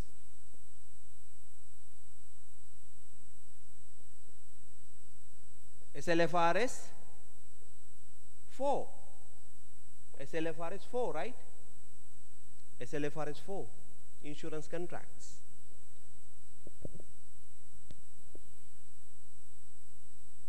Okay. Another one, you know, sometimes you might hear this example.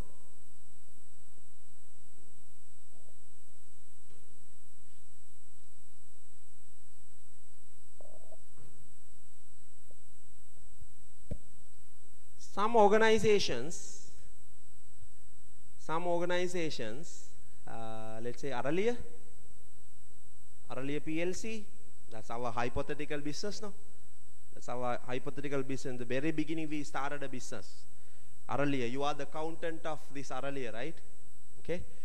Now, in that case, let's say there are workers. Generally, Aralia should pay money, cash, to workers as a return. But sometimes there is a relationship between workers and Aralia. Instead of paying cash, what Aralia can do is, Aralia can issue shares to workers. Shares. Instead of cash, Aralia can pay shares for as a return of, you know, the workers worked, provided services, right? As a return, Aralia can issue share. So that is called share-based payment. Share-based payment. Share-based payment. SLFRS 2. SLFRS 2. Relationship, right? Aralia and the outside worker relationship. So in this relationship, contractual relationship does not cover LKS 32. Share-based payment. SLFRS 2. SLFRS 2. This standard also will be discussed in future. Very interesting standard. Right, SLFRS 2. Okay. Now you can, other than these 4 items, all relationships need to be covered through LK 32, right? Then definitions.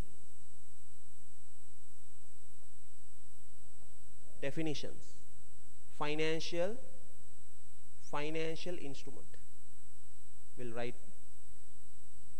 financial instrument.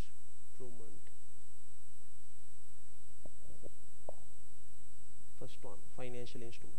Can you please write down financial instrument definition? Look at the page number 1. Page number 1. I think I recommend you to write here because that's important. We'll write in the summary financial instrument, financial asset, and financial liability and financial equity. will write by words. Okay? Because that's important. From this standard, you need to identify clearly those definitions and the differences between financial asset, financial liability, and financial equity. That's important, essential. Then only we can learn SLFRS 9 perfectly. Because there are relationships, right? We'll write financial instrument. Financial instrument is any contract. Financial instrument is any contract.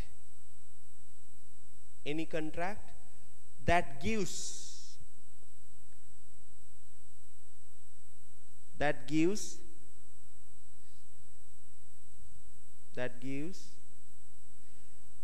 rise to financial asset. That gives rise to financial asset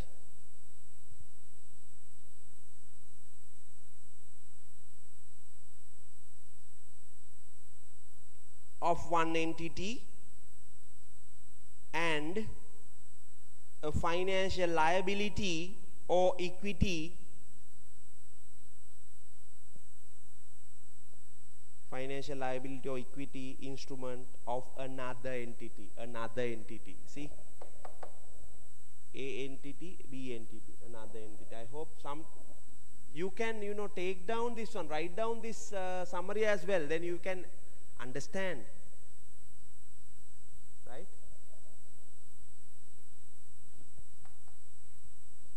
Now I know you are referring to the books as well, textbook. Highlight, take your highlighter and highlight page number 1, first bullet point under definition, highlight.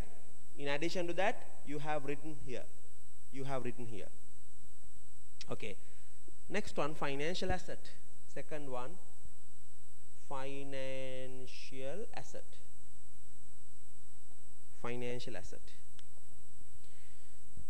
that's important, right? Financial asset.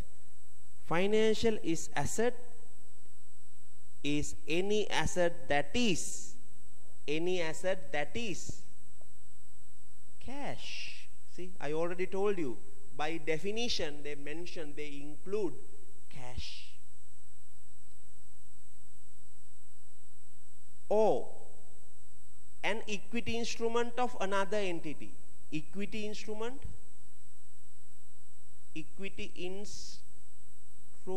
of another entity. What do you mean by this? Equity instrument of another entity means what? If another entity, if this company, entity B, issued either ordinary shares or preference shares, we are going to purchase entity A, right? That's an asset for company A.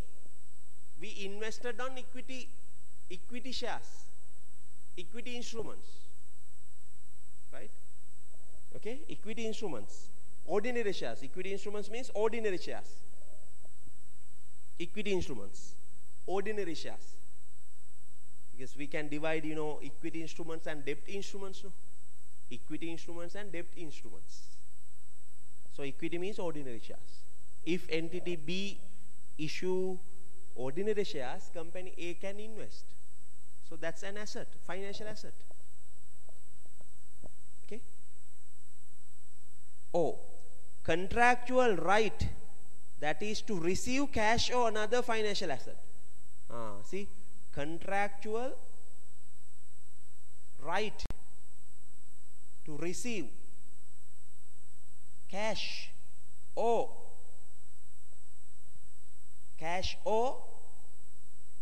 another financial asset. Cash or another financial asset from another company, another entity.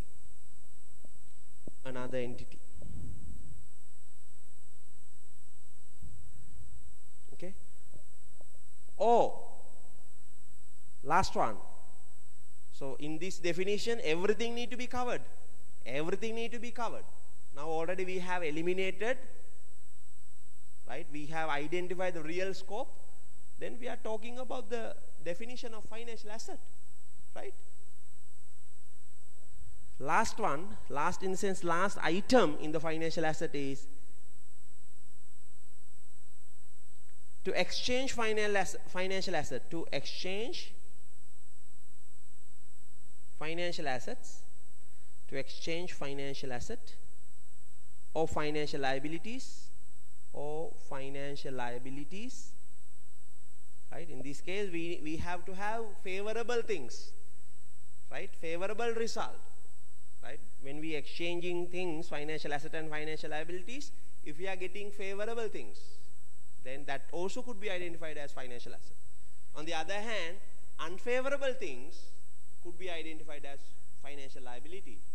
We will be writing it under financial liability after discussing this. Okay, we'll complete the definition. Exchange financial asset or financial liability with another entity,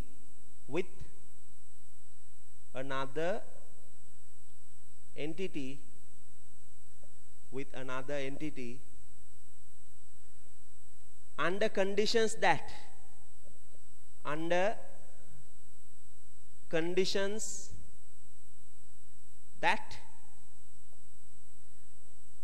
important conditions that are potentially favorable to the entity, potentially favorable to the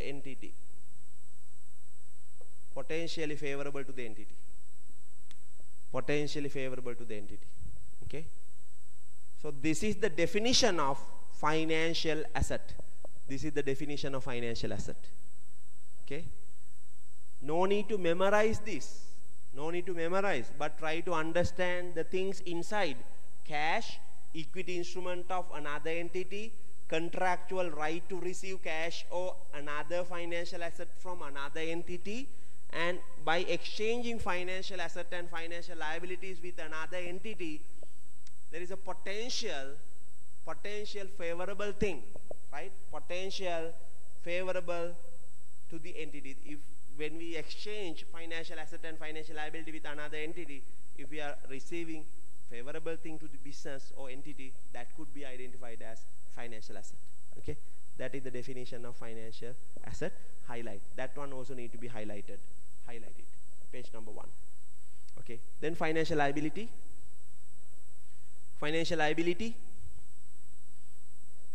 Third one, financial liability, quickly.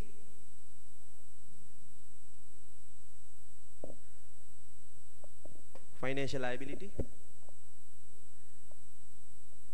Third one.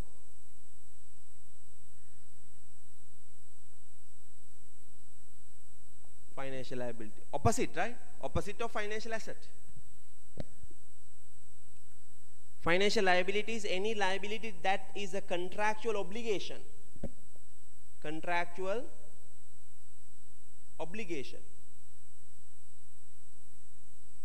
Contractual obligation to deliver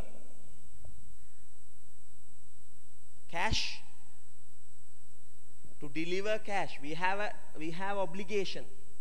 We have an obligation to deliver cash or any other financial asset. When we settle it, we need to settle through cash or any other financial asset, right? Cash or any other financial asset. Any other financial asset to another entity.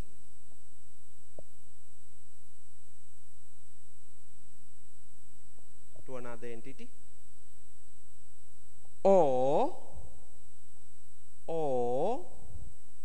exchange financial assets or financial liabilities. Exchange financial assets or financial liabilities with another entity.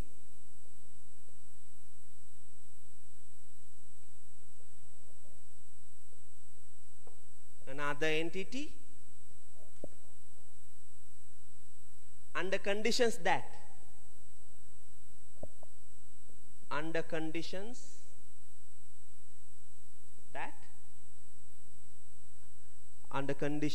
are potentially unfavorable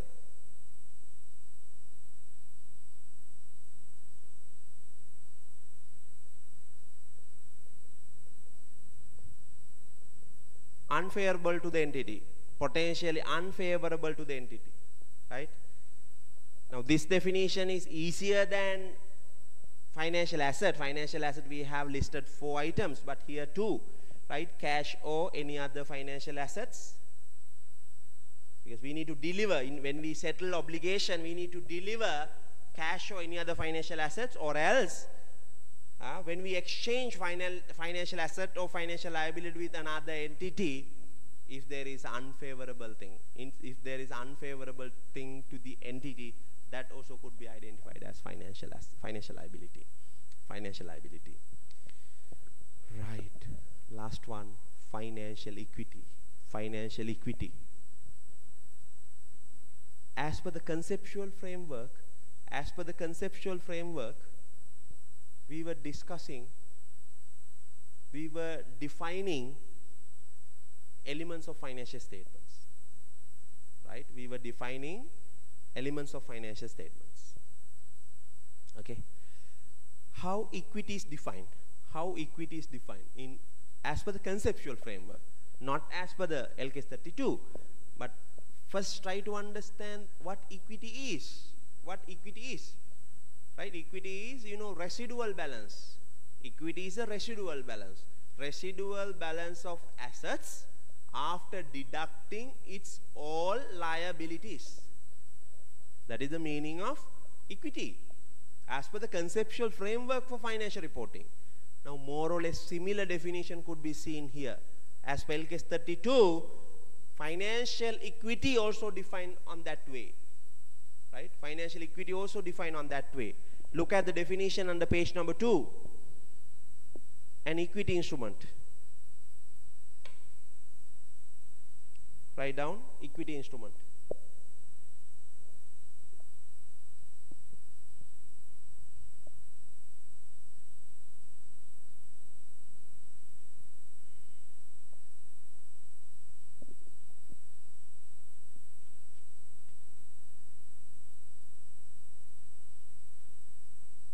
Equity instrument.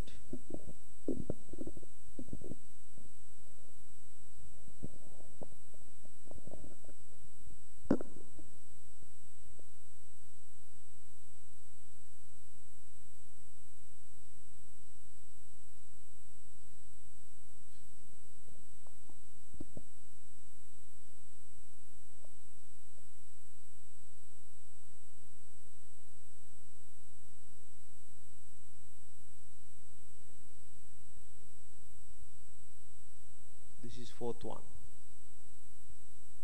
Right. Write down the definition. Equity instrument is any contract that evidences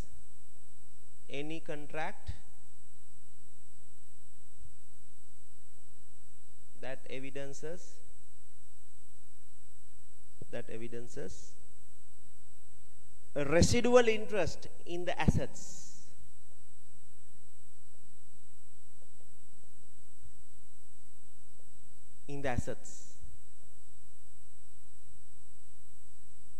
Residual interest in the assets. Residual interest in the assets.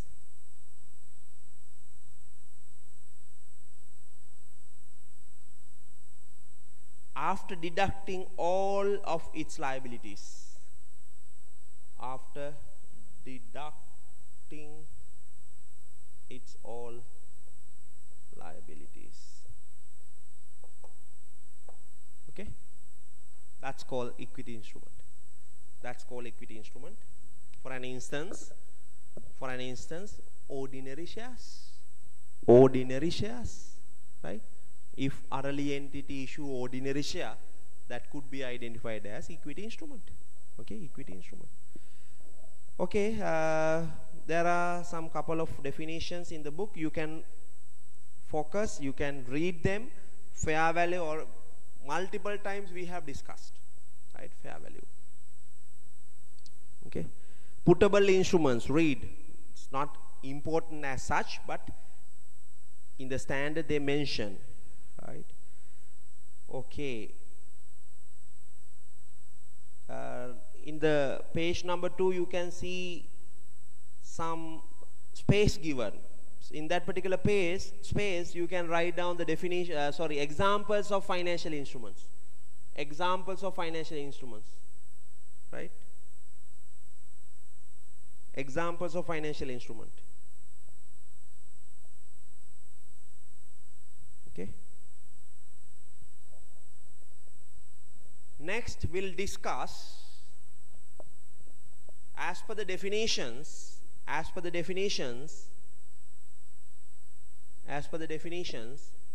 we need to list down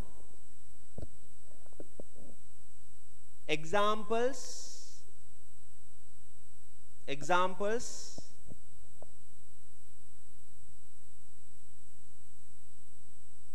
for items. Examples for items, we'll take red pen. Examples for items which,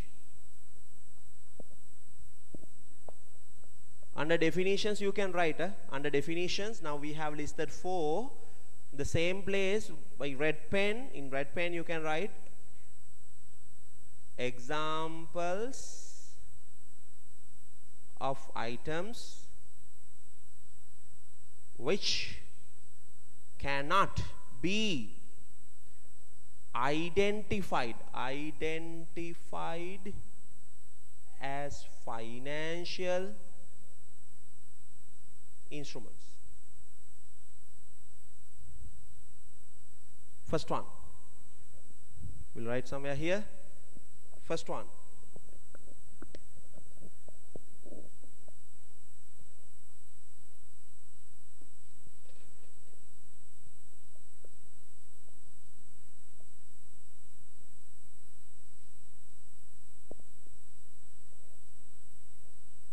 right?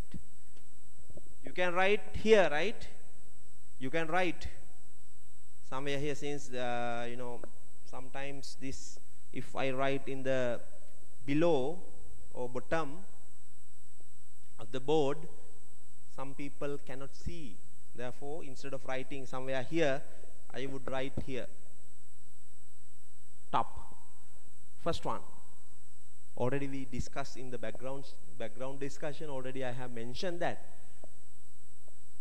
we cannot take physical assets. Physical assets cannot be identified as financial instruments, right? For an instance, inventories and PPE. Second one, prepaid expenses. Already I discussed, prepaid expense. Third one, liabilities or assets. Liabilities or assets that are not contractual in nature.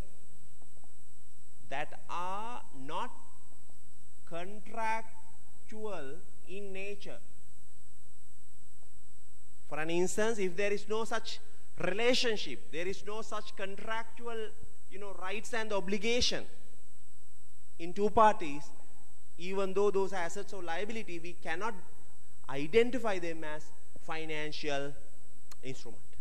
Financial instrument. Okay? Okay, this understanding is important, right? This understanding is important.